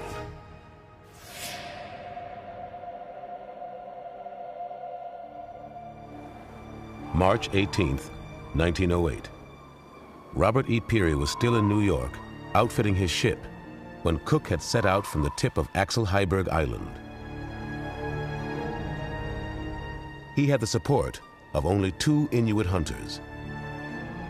520 miles of ice lay between him and the pole. Cook's Great Sledge Journey is one of the great journeys in history. It took him 34 days travel by sledge over mountainous pressure ridges, hummocks, open leads of water.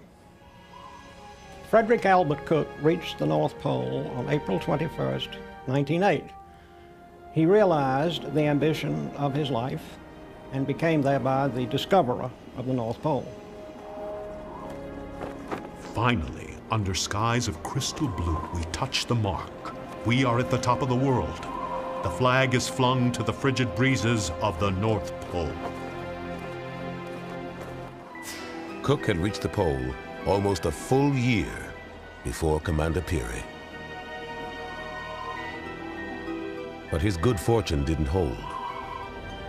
The ice began to break up during his return trek, separating the party from vital supply caches. He and his 2 Inuit companions were forced to winter on an island in the high Arctic. He claimed he lived like Stone Age hunters in that winter. They had no ammunition, no civilized food of any sort, and that he had turned all his dogs loose, and therefore he had no dogs to aid him in the hunt or in transportation. The following spring, the 3 men headed out again. They journeyed over 1,000 miles as an equipment for an assault on his new southern target. Except for a few close associates, he told no one of his intentions, not even his crew. Amundsen knew that Nansen had dreams of capturing the South Pole himself and would never support his change of plans. Then, only days later, Robert Scott publicly announced the formation of the British expedition.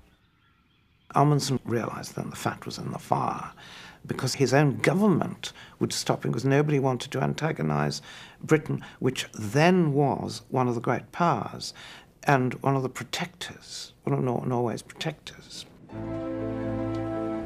As was his custom, Amundsen set sail from the Norwegian capital at midnight. He waited until the Fram reached Madeira off the west coast of Africa before informing his crew of their true destination. There was a very, very dramatic scene when he told them that he'd bamboozled them. And by sheer force of character, a bit like Ulysses, one could imagine, he made them agree to go with him, most of them against their will. From Madeira, Amundsen sent a letter to Nansen explaining his plans in full. As a courtesy, a telegram was also sent to Robert Scott. Roald Amundsen had pulled off his bold deception, but not without a price. He had fooled the world, the nation, the king, Fridtjof Nansen. He couldn't come back without having been the first man on the pole. That was a question about life or death for Amundsen.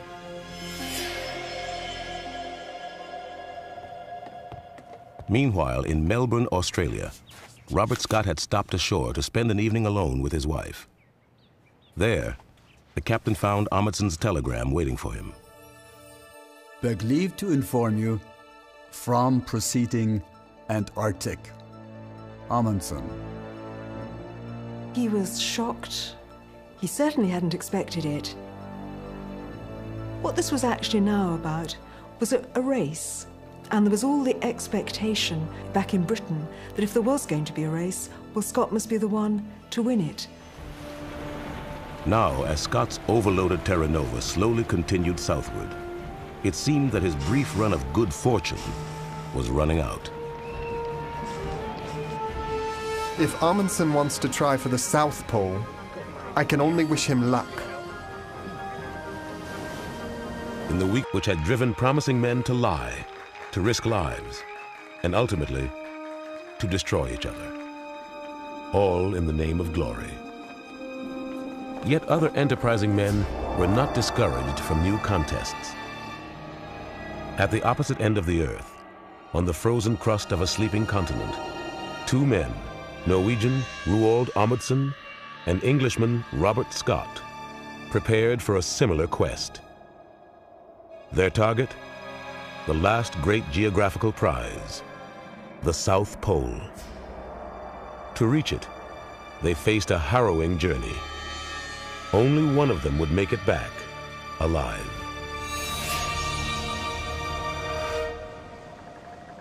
Naval service had long been tradition in the Scott family. When Robert Falcon Scott was born on June 6, 1868, his career as a seaman was preordained. By age 30, he had risen to the rank of torpedo lieutenant, but Scott had no money or family connections to ensure further advancement. Scott felt himself to be intrinsically quite unlucky, that he had to overcome some obstacles which were always being put in his path. And it was this sense of struggle, I think, which sort of preyed on his mind at times. Scott's moodiness may have also damaged his chances for promotion. One expert believes his naval records have been censored, concealing negative evaluations of Scott's on-the-job performance. I'm morally certain that the Navy regarded him as a dud.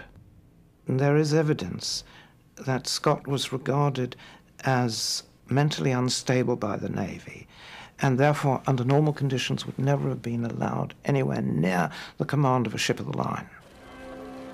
Scott's future seemed bleak until in June of 1899, he heard that the Royal Geographical Society was organizing an Antarctic expedition. He knew its president, Sir Clements Markham, was hoping to put a British naval officer at the helm, and Scott personally applied for the job. He thought this was an opportunity which had been cast in his way. He really believed tremendously in fate. He had never, prior to this, thought of being an explorer or trying to get to the South Pole. In his own words, he said, "I had no predilection for polar exploration." Gossips noted that Clements Markham seemed to prefer the company of handsome young men to women. Scott's brooding good looks and deep blue eyes, not to mention his charm, certainly caught Markham's attention. On August 6, 1901, outside, the ice shifted and groaned with the changing winds and tides.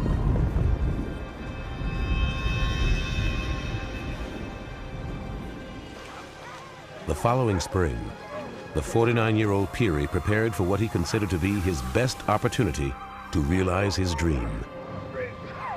He felt that his equipment was in the right order. He was also employing the Eskimos as his drivers as well as his helpers, so he felt that he had all the expertise in the right place at the right time to do what he wanted to do. This time we shall win. God and all good angels grant it, and let me seize this great trophy for the flag. To succeed, Peary would have to travel over 800 miles while transporting literally tons of supplies. He would have to return before the ice pack began to thaw, which would cut him off from land. February 28, 1906. Matthew Henson led the way as sledge teams forged a trail through the maze of water and ice. They chopped through massive pressure ridges. They crossed open leads of water on a raft of pancake ice. It was rough going. There were these great leads. One of them, which Peary called the River Styx, was a mile wide, and that forced them to detour around it, so that made it very difficult to get there. Even their Inuit companions were uneasy. They rarely traveled so far from the safety of land. At one point, a powerful storm blew in, trapping the men in their igloos for 6 long days. Despite these setbacks, Peary reached within 180 miles of the pole, closer than any man before him. But it was late April, and the ice was breaking up around them. Peary and his men were forced to turn back. He says in his diary that he tried to thank God for this margin of success, but the fact was he didn't reach the pole, and what he wanted to do was reach the pole. With the coming of summer, a defeated Peary reluctantly sailed for home. I have failed once more. I shall never have the chance to win again. From his home in Brooklyn, New York, Dr. Frederick Cook had been following Peary's exploits with veiled interest. There are a lot of indications that Dr. Cook was interested very early in an attempt on the North Pole. But Dr. Cook was a very sagacious man, and he understood that he just couldn't go out and get the financing and the backing for an attempt on the North Pole without some prior accomplishments. Should do, and the thing that I must do. Was Cook sitting there in Peary's shadow, already planning his own attempt to win the pole for himself?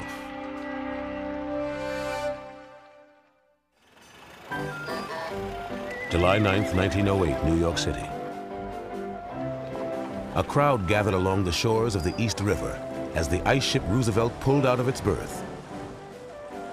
Robert E. Peary, America's most famous polar explorer, was leaving for one final attempt to reach the North Pole. Even President Roosevelt joined in the excitement. Peary stopped at the president's home on Oyster Bay.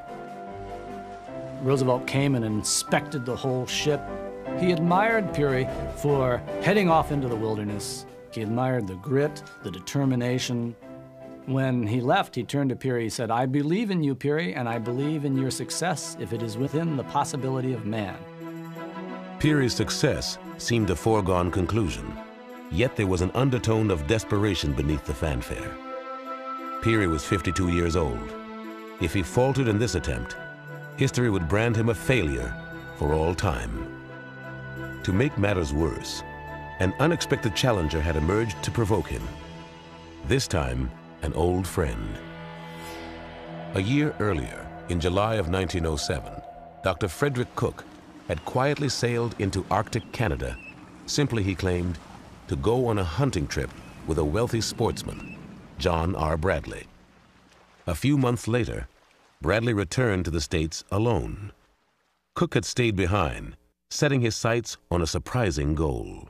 He wrote to the Explorers Club officially announcing his attempt at the pole. He said, "I find I have a good opportunity to go, so I've stayed." And he said, "So here's to the pole with the flag."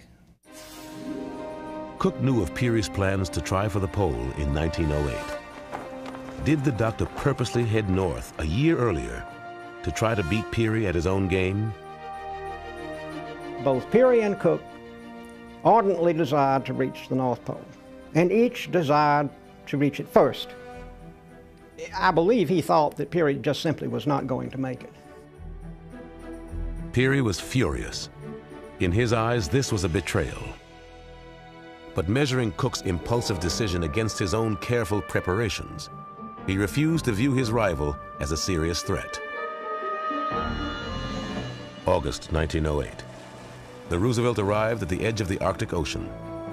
On board were 89 men, including 69 Inuits, and 246 howling dogs. As proof, a newspaper war erupted as accusations flew between the two camps. The race for the North Pole became a race for the hearts and minds of the public. Once again, Peary was losing. Peary fervently believed, absolutely believed, that Cook did not make it and that Cook was lying. But the American people believed initially that Cook had done it and that Peary was nothing except sour grapes, and they reacted very bitterly to Peary's claims that Cook was a liar and a cheat. No parades with cheering crowds awaited Peary when he arrived in New York. He retreated to his home on Eagle Island, Maine, obsessed with proving Cook a fraud. Peary was angry. His reaction was never anything but anger as far as Cook was concerned, and frankly, I don't blame the old guy. The first major blow to Cook's credibility came from an unexpected source. Ed Burrill, Cook's packer on the Mount McKinley expedition, told Peary supporters that Cook had fabricated the story of his famous ascent. Ed Burrill said that no, they hadn't actually climbed Mount McKinley at all, but they had climbed a very insignificant little peak, and that he had taken his by now famous summit photograph on the top of that peak with Ed Burrill standing there holding a flag on an ice axe. Some people believe that members of the Peary Arctic Club bribed Burrill to change his story.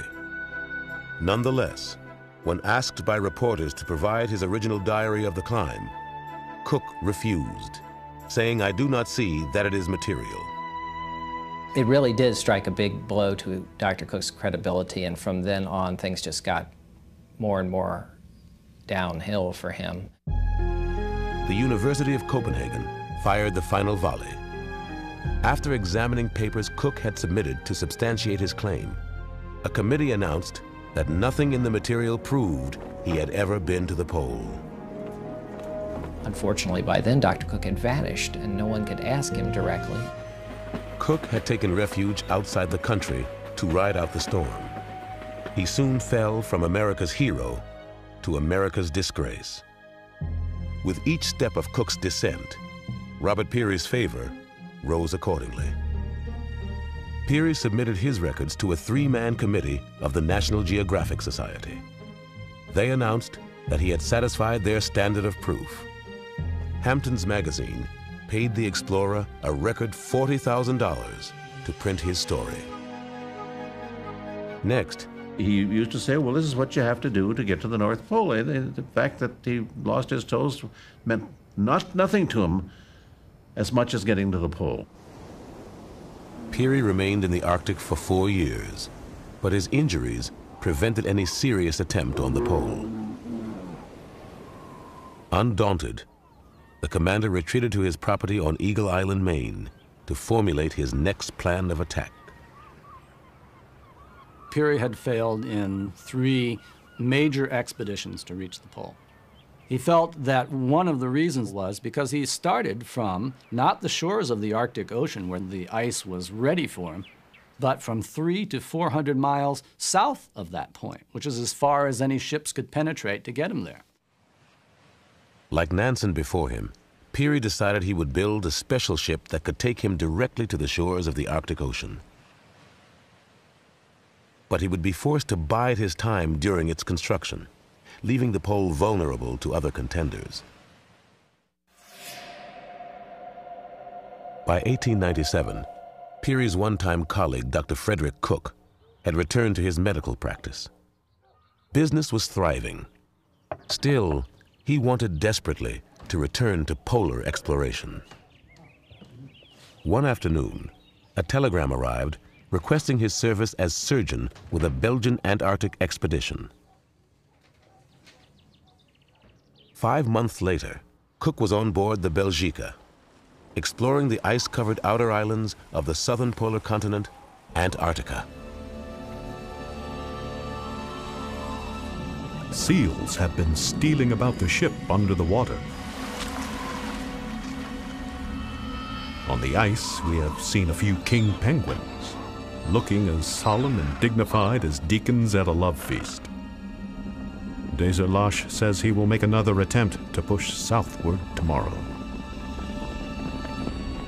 The expedition went so far south that when the winter closed in, they were unable to return because they were frozen in the ice. So the Belgica became the first expedition to winter in the Antarctic. Cook welcomed the opportunity to closely examine this new landscape and made several sledge journeys across the virgin snow. He shared his sense of wonder with Belgica's second mate, a young Norwegian who would one day figure dramatically in the race for the Southern Pole. His name was Roald Amundsen.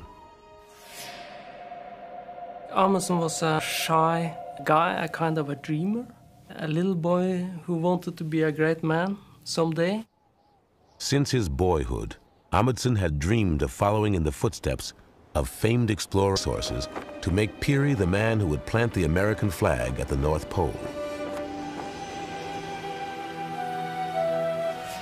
At the same time, across the Atlantic Ocean, a new competitor of Peary's was working to thwart their plans. The Norwegian Fridtjof Nansen had designed a unique ice ship, the Fram, and in 1893, he sailed her high into the Arctic ice pack. Nansen then set out on skis toward the pole, setting a record farthest north before turning back. Alarmed that his prize was in danger, Peary responded with a bold plan of his own. He launched a grand plan in 1898, a 5-year expedition in which he said he was going to camp by the shores of the Polar Sea and lay siege to the pole, and he would try year after year for 5 years to reach the pole until he succeeded. The words resonated with confidence, but even as he spoke them, Peary knew that the stakes were getting higher, his competitors more determined, and he himself almost recklessly desperate.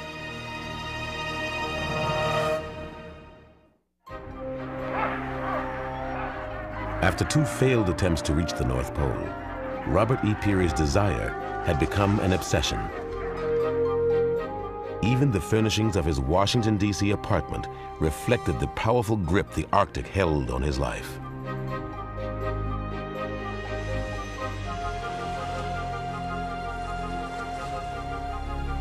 In the summer of 1898, he bid his pregnant wife and 4-year-old daughter goodbye and headed north once again, in his own words, to lay siege to the pole. There was a hitch in Peary's plan. A Norwegian expedition was also exploring the same part of the Arctic. Peary was certain they were intent on beating him to the pole. Gripped by paranoia, the lieutenant started for his northern headquarters during the dark winter, when temperatures were dangerously low. It was a 150-mile trip. It took a number of days, and it was done partly, at least, in the dark of the moon, so that they literally could only go along the coast by feeling their way. Even Peary's longtime assistant, Matthew Henson, struggled in the extreme cold. Peary had first hired Henson 12 years earlier as his manservant during surveying work in Nicaragua. Henson soon became the lieutenant's right-hand man. Henson proved to be so reliable. It's slipping away so fast. Pretty soon it will be over. Still, Peary's only focus was the clock ticking away his dream. After 6 long days, the temperature dropped to minus 40 degrees Fahrenheit, and a rubbery layer of ice formed over the lead. The sledging teams finally continued northward, averaging 12 miles a day. One at a time, as they completed their jobs, the support parties began to turn back. On March 31st, Peary reached a record farthest north, 133 miles short of the pole. From here, Peary, his aide Matthew Henson, and 4 Inuit would make the final dash. They rested a day, and then they took off and went as far and as hard as they could. Conditions on the drifting ice were unusually stable. The sledge meter measured record-breaking speeds, averaging 26 miles per day. Peary described them one time where the dogs were at a dead run on a newly frozen lead, and you can imagine this would be like running on an ice rink. It was just perfect for their purposes. 5 days later, Peary stopped to take a series of sightings. His calculations told him that he was roughly 3 nautical miles shy of 90 degrees latitude north. The North Pole was within reach, somewhere in the blur of white surrounding him. Yet with scarcely a word to Henson or the Inuits, Peary stumbled into his igloo and went to sleep. It seems like he would have been jumping up and down for joy. But he said nothing about it, and he kept his counsel for quite a long time. When he woke 4 hours later, Peary took a series of short sledge journeys up to 10 miles beyond his camp. Even allowing for slight navigational errors, this ensured that he had crossed over the pole. The date was April 6th, 1909. Robert E. Peary had worked toward this moment all his life. Yet, his emotions were oddly restrained. At this place, which my observations indicate to be the north polar axis of the Earth, I leave this record and the flag in possession, Robert E. Peary.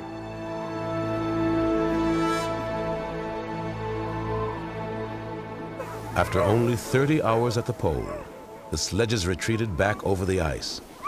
Once again, its competitors, fewer scruples. Some men would lie, cheat, and steal to win. Others would sacrifice their own lives and those of their companions. For what?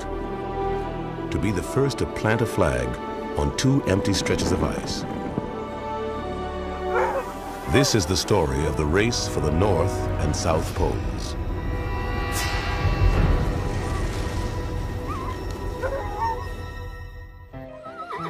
The end of the 19th century saw an era of fast-paced change. In man's quest to conquer the natural world, there remained few unexplored realms on Earth. Among them were 2 imaginary points surrounded by hundreds of miles of ice and snow, the North and South Poles. It's an imaginary spot, but there was a spot to be reached, and once you reached it, then nobody else could reach it first. These frozen realms summoned a select group of men, determined to test themselves against nature, seeking a chance at immortality. Their names resounded in the press like modern-day rock stars: Peary, Cook, Scott, Amundsen. In order to survive, they had to fight not only the elements, but their own inner demons. In order to win, they had to risk their very lives.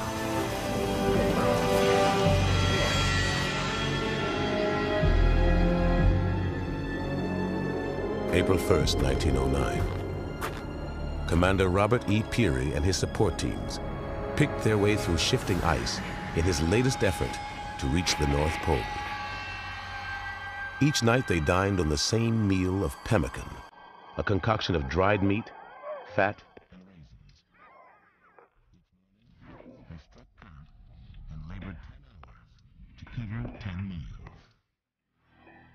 Through all of this, the same fear tormented the famous explorer. Peary knew that at the age of 52, this was certainly his last chance to realize his quest. Time was not the only enemy. Peary's polar rival, Dr. Frederick Cook, had quietly sent word to his supporters that he would attempt to reach the North Pole first. Peary seethed. He hadn't expected a race for the pole. He believed it was his prize, and conquering it, his destiny. Peary had no use for anybody who he saw as a rival, and they were all rivals if they were seeking the North Pole or anything like it.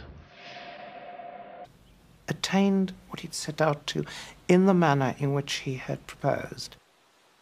When Amundsen began his first lecture tour in Australia and New Zealand, no one had yet heard from Robert Scott or the Terra Nova. January 16th, 1911. After a difficult journey to reach the South Pole, Captain Robert Scott and his 4 companions planted the British flag 35 days after Roald Amundsen had claimed the prize for Norway. The Englishmen had no energy to hide their disappointment. If you look at the photograph which they took of themselves at the pole, these 5 weary men who'd struggled so far and been through so much, you can see the defeat in their faces, their expression.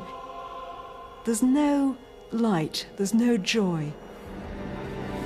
Their spirits broken, they now faced a return trek of over 800 miles.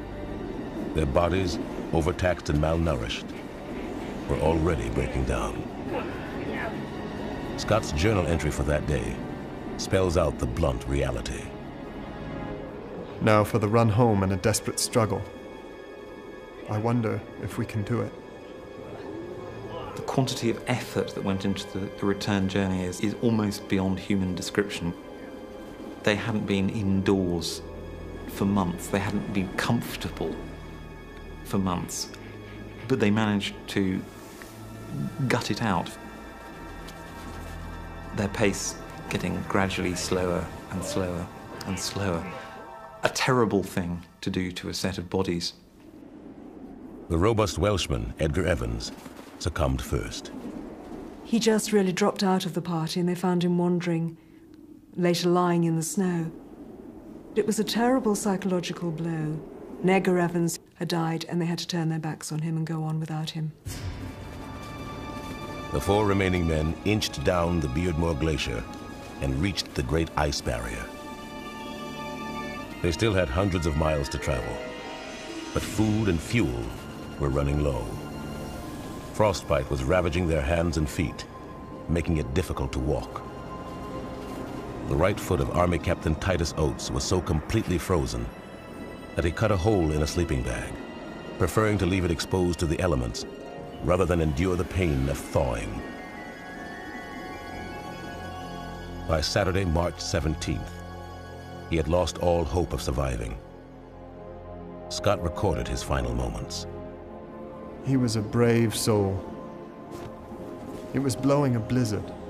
He said, "I'm just going outside and may be some time."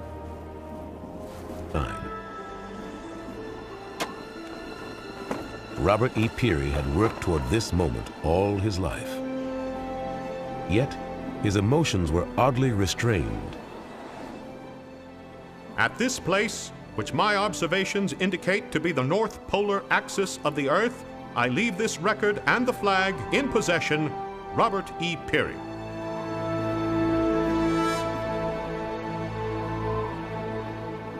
After only 30 hours at the pole, the sledges retreated back over the ice, once again at remarkable speeds. Any evidence of their polar camp would soon drift away with the tide. When the men arrived back at the Roosevelt, they were so tired they could hardly smile. Peary's strange behavior continued as he secluded himself in his cabin aboard ship for the return voyage. 4 months passed before the Roosevelt arrived at a settlement with a telegraph station.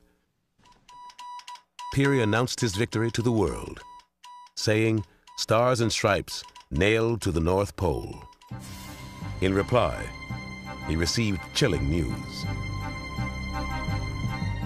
5 days earlier, Dr. Frederick Cook had emerged from the Arctic, claiming he had reached the pole first.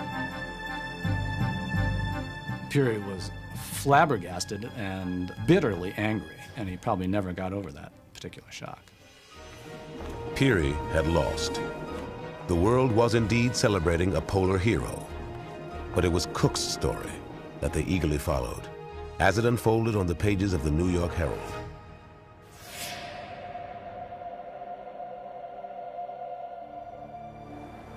March 18th, 1908. Robert E. Peary was still in New York, outfitting his ship, when Cook had set out from the tip of Axel Heiberg Island. He had the support of only 2 Inuit hunters. 520 miles of ice lay between him and the pole. Cook's Great Sledge Journey is one of the great journeys in history. It took him 34 days travel by sledge over mountainous pressure ridges, hummocks, open leads of water. Frederick Albert Cook reached the North Pole on April 21st, 1908. He realized the ambition of his life and became thereby the discoverer of the North Pole. Finally, under skies of crystal blue, we touch the mark. We are at the top of the world. The flag is flung to the... His approach to all Antarctic travel from this first failure with sled dogs. A decision that would one day put his life and the lives of his men at the mercy of the elements. That same year, the man who would one day be Scott's competitor, Roald Amundsen, was following his own compass toward the pole. I think the most important things for Amundsen wasn't to discover the world, but that the world should discover him. The tiny country of Norway was nearing a crossroad when Roald Amundsen was born on July 16, 1872. After 400 years of foreign rule, the last 60 under Swedish dominion, this nation of 2 million people was struggling for its independence. Norway needed heroes at this point, very much. We didn't have very much self-confidence. And of course, we had one specialty, and that was coldness, snow, ice. Like Peary and Cook, Roald had grown up admiring the early Arctic explorers and hoped to follow in their footsteps one day. Now, Amundsen prepared himself very, very thoroughly. He had started as a youth to make himself a good skier and make himself awfully fit. He was in many ways a fitness freak. Amundsen's first test came as second mate aboard Belgica when that ship was locked in the ice off the coast of Antarctica in 1898. There, the 26-year-old Amundsen had befriended Dr. Frederick Cook. Scurvy plagued the health of the crew during that long, sunless winter. After one man died, his body consigned to the water below the ship, his mates swore they could hear his ghostly cries. Dr. Cook calls it a madhouse. Amundsen's reaction was very, very interesting. In the midst of these horrors, he stood back and was able to look at his shipmates and himself with clinical distance and analyze what was going on. Amundsen was one of the first to follow Dr. Cook's advice and eat an unappetizing but healing portion of raw seal meat. To the stoic Norwegian, each obstacle was a test of his fortitude and adaptability. The sun begins its return, but I have not... now rivaled that of his old friend Robert Peary, who was once again preparing to try for the pole. In March of 1905, Commander Peary christened his sturdy new ice ship Roosevelt in honor of the popular American president. His planned departure in July would be especially difficult for his wife Josephine. She knew that Peary had taken an Inuit mistress during his last expedition. I believe she was 14 or 15, which sounds scandalously young, but she was a married woman, and all of the Eskimos were quite surprised that Peary took so long to develop a relationship. Peary even took a series of provocative photographs of his young lover, Alikasina. In each, he has placed her on a pedestal, literally, posing her as his Arctic Venus. Josephine was hurt and angry when she learned that Peary had sired a child with the woman he called Allie. She had a choice. She could either leave him, I suppose, or she could send him back despite the dangers. And she knew he would not be happy until he tried, and so she allowed him to go back.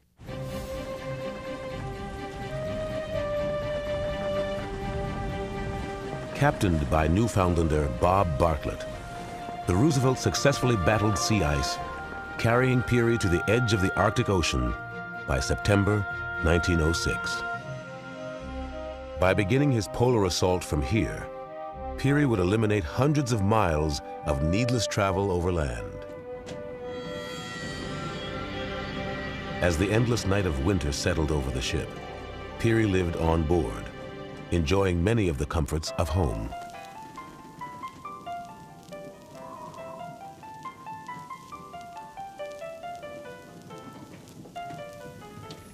Outside, the ice shifted and groaned with the changing winds and tides.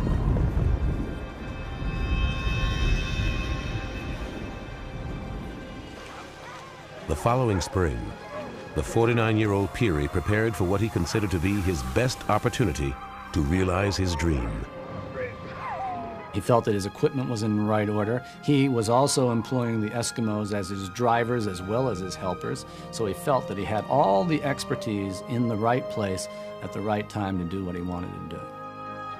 This time we shall win. God and all good angels grant it, and let me seize this great trophy for the flag. To succeed, Peary would have to travel over 800 miles while transporting literally tons of supplies. He would have to return before the ice pack began to thaw. Speaking of himself in the third person, there'll be a place for Dr. Cook in history. It might be high, it might be low, but there will be a place. And the fact that we're sitting here talking about Dr. Cook, I'm sure would please him immensely because he has gotten what he wanted. In this climate of accusation and recrimination, no clear winner emerged from the race to the North Pole. But something was clearly lost in the struggle: America's trust in its heroes. The Peary-Cook rivalry laid bare that dark side of ambition, which had driven promising men to lie, to risk lives, and ultimately to destroy each other, all in the name of glory. Yet other enterprising men were not discouraged from new contests. At the opposite end of the earth, on the frozen crust of a sleeping continent, two men, Norwegian Roald Amundsen and Englishman Robert Scott, prepared for a similar quest. Their target? The last great geographical prize, the South Pole. To reach it, they faced a harrowing journey.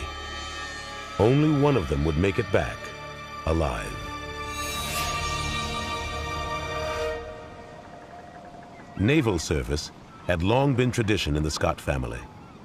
When Robert Falcon Scott was born on June 6, 1868, his career as a seaman was preordained. By age 30, he had risen to the rank of torpedo lieutenant, but Scott had no money or family connections to ensure further advancement. Scott felt himself to be intrinsically quite unlucky, that he had to overcome some obstacles which were always being put in his path. And it was this sense of struggle, I think, which sort of preyed on his mind at times. Scott's moodiness may have also damaged his chances for promotion.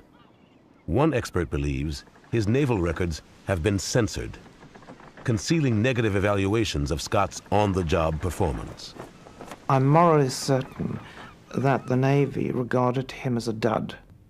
There is evidence that Scott was regarded as mentally unstable by the Navy, and therefore under normal conditions would never have been allowed anywhere near the command of a ship of the line.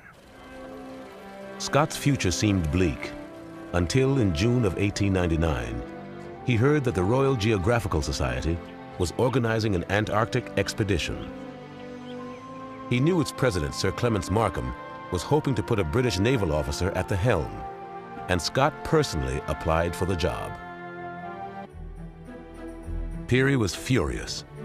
In his eyes, this was a betrayal. But measuring Cook's impulsive decision against his own careful preparations, he refused to view his rival as a serious threat. August 1908. The Roosevelt arrived at the edge of the Arctic Ocean. On board were 89 men, including 69 Inuits, and 246 howling dogs. By the end of February 1909, Peary once again prepared to set out across the drifting pack ice. They were 420 miles from the North Pole. Peary had created an innovative relay sledging system. A pioneer team led by Captain Bob Bartlett headed out first, breaking a trail through the jumble of pressure ridges that stacked up like an accordion against the shore. 2 hours later, another team followed, storing vital supplies along the way. Peary and his longtime assistant Matthew Henson were the last to break camp. They began moving easily along Bartlett's trail. 5 days later, a wide stretch of open water Peary called the Big Lead halted their progress. Precious days passed as they waited for it to freeze over. The stakes were high. Peary had risked his own money to finance this attempt. He had an advance from the New York Times of $5,000 for the story of his reaching the pole. If he did not succeed in reaching the pole, he had to repay that $5,000, which was a tremendous amount of money in those days. Peary had sacrificed more than money to his polar dream. He had abandoned his family for years at a time. Josephine never demanded that he stay home, but she wrote him of her pain. Oh, Bert. Bert, I want you so much. Life is slipping away so fast. Pretty soon it will be over. Still, Peary's only focus was the clock ticking away his dream. After 6 long days, the temperature dropped to minus 40 degrees Fahrenheit, and a rubbery layer of ice formed over the lead. The sledging teams finally continued northward, averaging 12 miles a day. One at a time, as they completed their jobs, the support parties began to turn back. His hunger for celebrity now rivaled that of his old friend Robert Peary, who was once again preparing to try for the pole. In March of 1905, Commander Peary christened his sturdy new ice ship Roosevelt in honor of the popular American president. His planned departure in July would be especially difficult for his wife Josephine. She knew that Peary had taken an Inuit mistress during his last expedition. I believe she was 14 or 15, which sounds scandalously young, but she was a married woman, and all of the Eskimos were quite surprised that Peary took so long to develop a relationship. Peary even took a series of provocative photographs of his young lover, Alikasina. In each, he has placed her on a pedestal, literally posing her as his Arctic Venus. Josephine was hurt and angry when she learned that Peary had sired a child with the woman he called Ali. She had a choice. She could either leave him, I suppose, or she could send him back despite the dangers. And she knew he would not be happy until he tried, and so she allowed him to go back.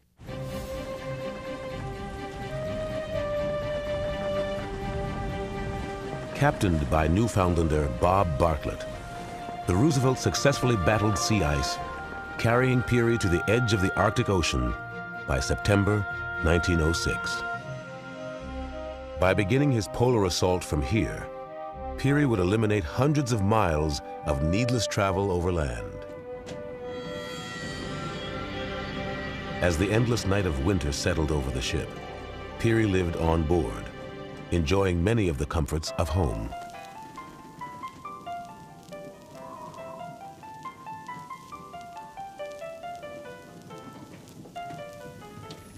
Outside, the ice shifted and groaned with the changing winds and tides.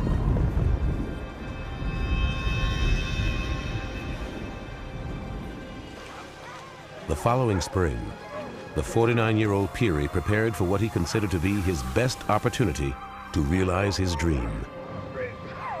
He felt that his equipment was in the right order. He was also employing the Eskimos as his drivers as well as his helpers, so he felt that he had all the expertise in the right place at the right time to do what he wanted to do. This time we shall win. God and all good angels grant it, and let me seize this great trophy for the flag. To succeed, Peary would have to travel over 800 miles while transporting literally tons of supplies.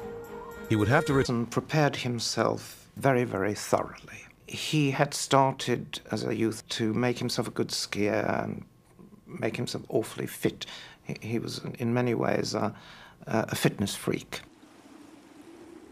Amundsen's first test came as second mate aboard Belgica when that ship was locked in the ice off the coast of Antarctica in 1898. There, the 26-year-old Amundsen had befriended Dr. Frederick Cook. Scurvy plagued the health of the crew during that long, sunless winter. After one man died, his body consigned to the water below the ship, his mates swore they could hear his ghostly cries. Dr. Cook calls it a madhouse. Amundsen's reaction was very, very interesting. In the midst of these horrors, he stood back and was able to look at his shipmates and himself with clinical distance and analyze what was going on. Amundsen was one of the first to follow Dr. Cook's advice and eat an unappetizing but healing portion of raw seal meat. To the stoic Norwegian, each obstacle was a test of his fortitude and adaptability. The sun begins its return, but I have not missed it for one moment. On the contrary, I regret nothing and hope I have the health and strength to continue the work I have now begun. Amundsen returned home, eager to build on his experiences and command an expedition of his own. His adventurous spirit next carried him into northern waters, where he endeavored to become the first man to navigate the Northwest Passage through Arctic Canada. He chartered a small sloop, the Ewa, and supplied her for Arctic travel. But Amundsen had a superstitious nature and chose to play down the objective of the expedition. He stole away at the witching hour because he didn't want a send-off. He was in financial difficulties and afraid of his creditors. But it was not only that. He was afraid that having a great send-off would tempt fate and therefore put a curse on the expedition.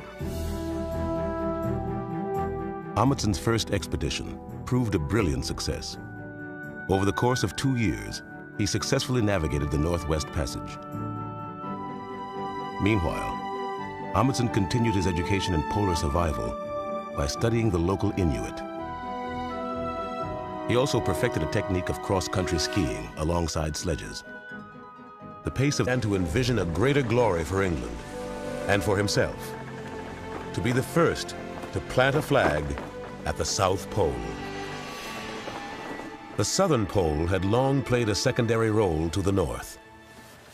Sealers and whalers visited Antarctica's outer islands to conduct their bloody hunts, while ice and fierce storms protected its inner shores. Man had yet visited only a few coastal areas of the mainland when Scott's Discovery docked on the edge of the Great Ice Barrier, a vast shelf of ice the size of Texas that permanently covers part of the Ross Sea. The sun shines with extraordinary hard white glitter. There is nothing soft in the landscape at all. It dazzles you, it takes you out of yourself. It produces the wish to measure yourself against all that emptiness, all that delectable snow. It seduces you, and it is completely indifferent. The men explored glaciers, where ice crackled like gunfire, and snow concealed gaping crevices. Their wonder turned to horror when one crewman slipped on a steep slope and fell to his death into the ocean below. In late April, the sun sank below the horizon for its winter hibernation. For 3 months, the men huddled in their quarters as storms raged outside. When night gave way to the midnight sun, Scott prepared to set out on an exploratory sledge journey inland. He selected 2 men to accompany him. The first was Edward Wilson, an amiable doctor and artist, whom the men had dubbed Uncle Bill. The second was Ernest Shackleton, an engaging Anglo-Irishman with polar ambitions of his own.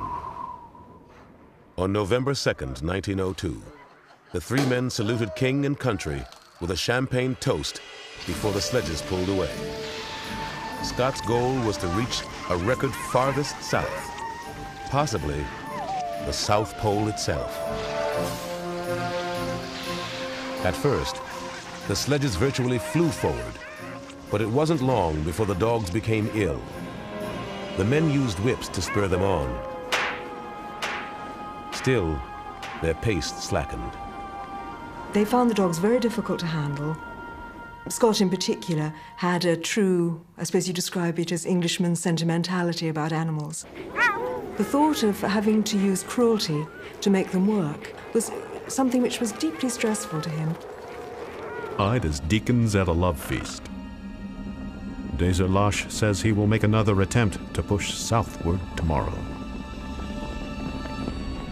The expedition went so far south that when the winter closed in, they were unable to return because they were frozen in the ice. So the Belgica became the first expedition to winter in the Antarctic. Cook welcomed the opportunity to closely examine this new landscape and made several sledge journeys across the virgin snow.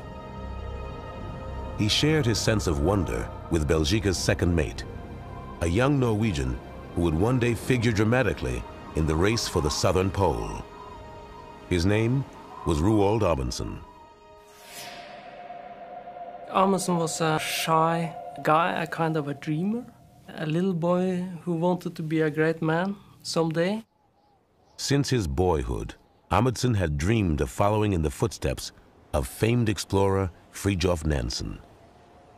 Amundsen's internship aboard Belgica figured as part of that plan. He recognized early on that he had much to learn from Dr. Cook's experiences.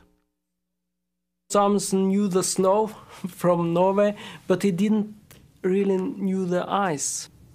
Dr. Cook learned a lot about that, and also the Eskimos. They discussed the clothes, the food, how to get warm, how to sleep, all these classical themes of the polar expeditions. Spring arrived, but the ice near the ship remained frozen. Belgica's crew grew desperate. Cook convinced the men to take up picks and axes and dig a channel through the floe to a distant pool of water. 2 months later, a lead opened, allowing the ship to escape. No body of men were ever happier than the officers and crew of the Belgica as the good old ship thumped the edges of the ice which had held her a prisoner for nearly a year. Cook had returned from Antarctica a bona fide explorer. His hunger for celebrity now rivaled that of his old friend Robert Peary, who was once again preparing to try for the pole. In March of 1905, Commander Peary christened his sturdy new ice ship Roosevelt in honor of the popular American president. His planned departure in July would be especially difficult for his wife Josephine. She knew that, and a rubbery layer of ice formed over the lead. The sledging teams finally continued northward, averaging 12 miles a day. One at a time, as they completed their jobs, the support parties began to turn back. On March 31st, Peary reached a record farthest north, 133 miles short of the pole. From here, Peary, his aide Matthew Henson, and 4 Inuit would make the final dash. They rested a day, and then they took off and went as far and as hard as they could. Conditions on the drifting ice were unusually stable. The sledge meter measured record-breaking speeds, averaging 26 miles per day. Peary described them one time where the dogs were at a dead run on a newly frozen lead, and you can imagine this would be like running on an ice rink. It was just perfect for their purposes. 5 days later, Peary stopped to take a series of sightings. His calculations told him that he was roughly 3 nautical miles shy of 90 degrees latitude north. The North Pole was within reach, somewhere in the blur of white surrounding him. Yet with scarcely a word to Henson or the Inuits, Peary stumbled into his igloo and went to sleep. It seems like he would have been jumping up and down for joy. But he said nothing about it, and he kept his counsel for quite a long time. When he woke 4 hours later, Peary took a series of short sledge journeys up to 10 miles beyond his camp. Even allowing for slight navigational errors, this ensured that he had crossed over the pole. The date was April 6th, 1909. Robert E. Peary had worked toward this moment all his life. Yet, his emotions were oddly restrained. At this place, which my observations indicate to be the north polar axis of the Earth, I leave this record and the flag in possession, Robert E. Peary.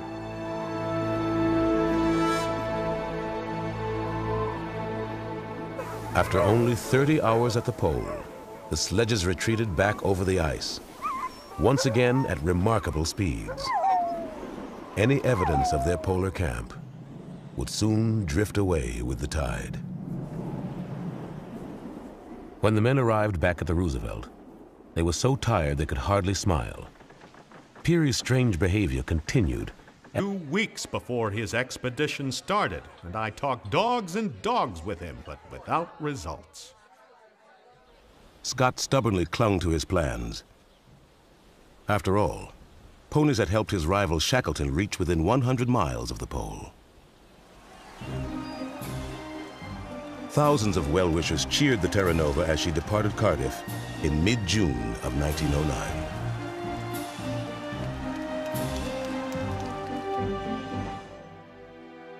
We may get through. We may be wiped out. It is all a question that lies with providence and luck. Scott realized that if he failed to reach the pole, Shackleton was waiting for another opportunity to steal the prize. What the commander of the Terra Nova didn't know was that a new competitor, Roald Amundsen, had secretly entered the contest.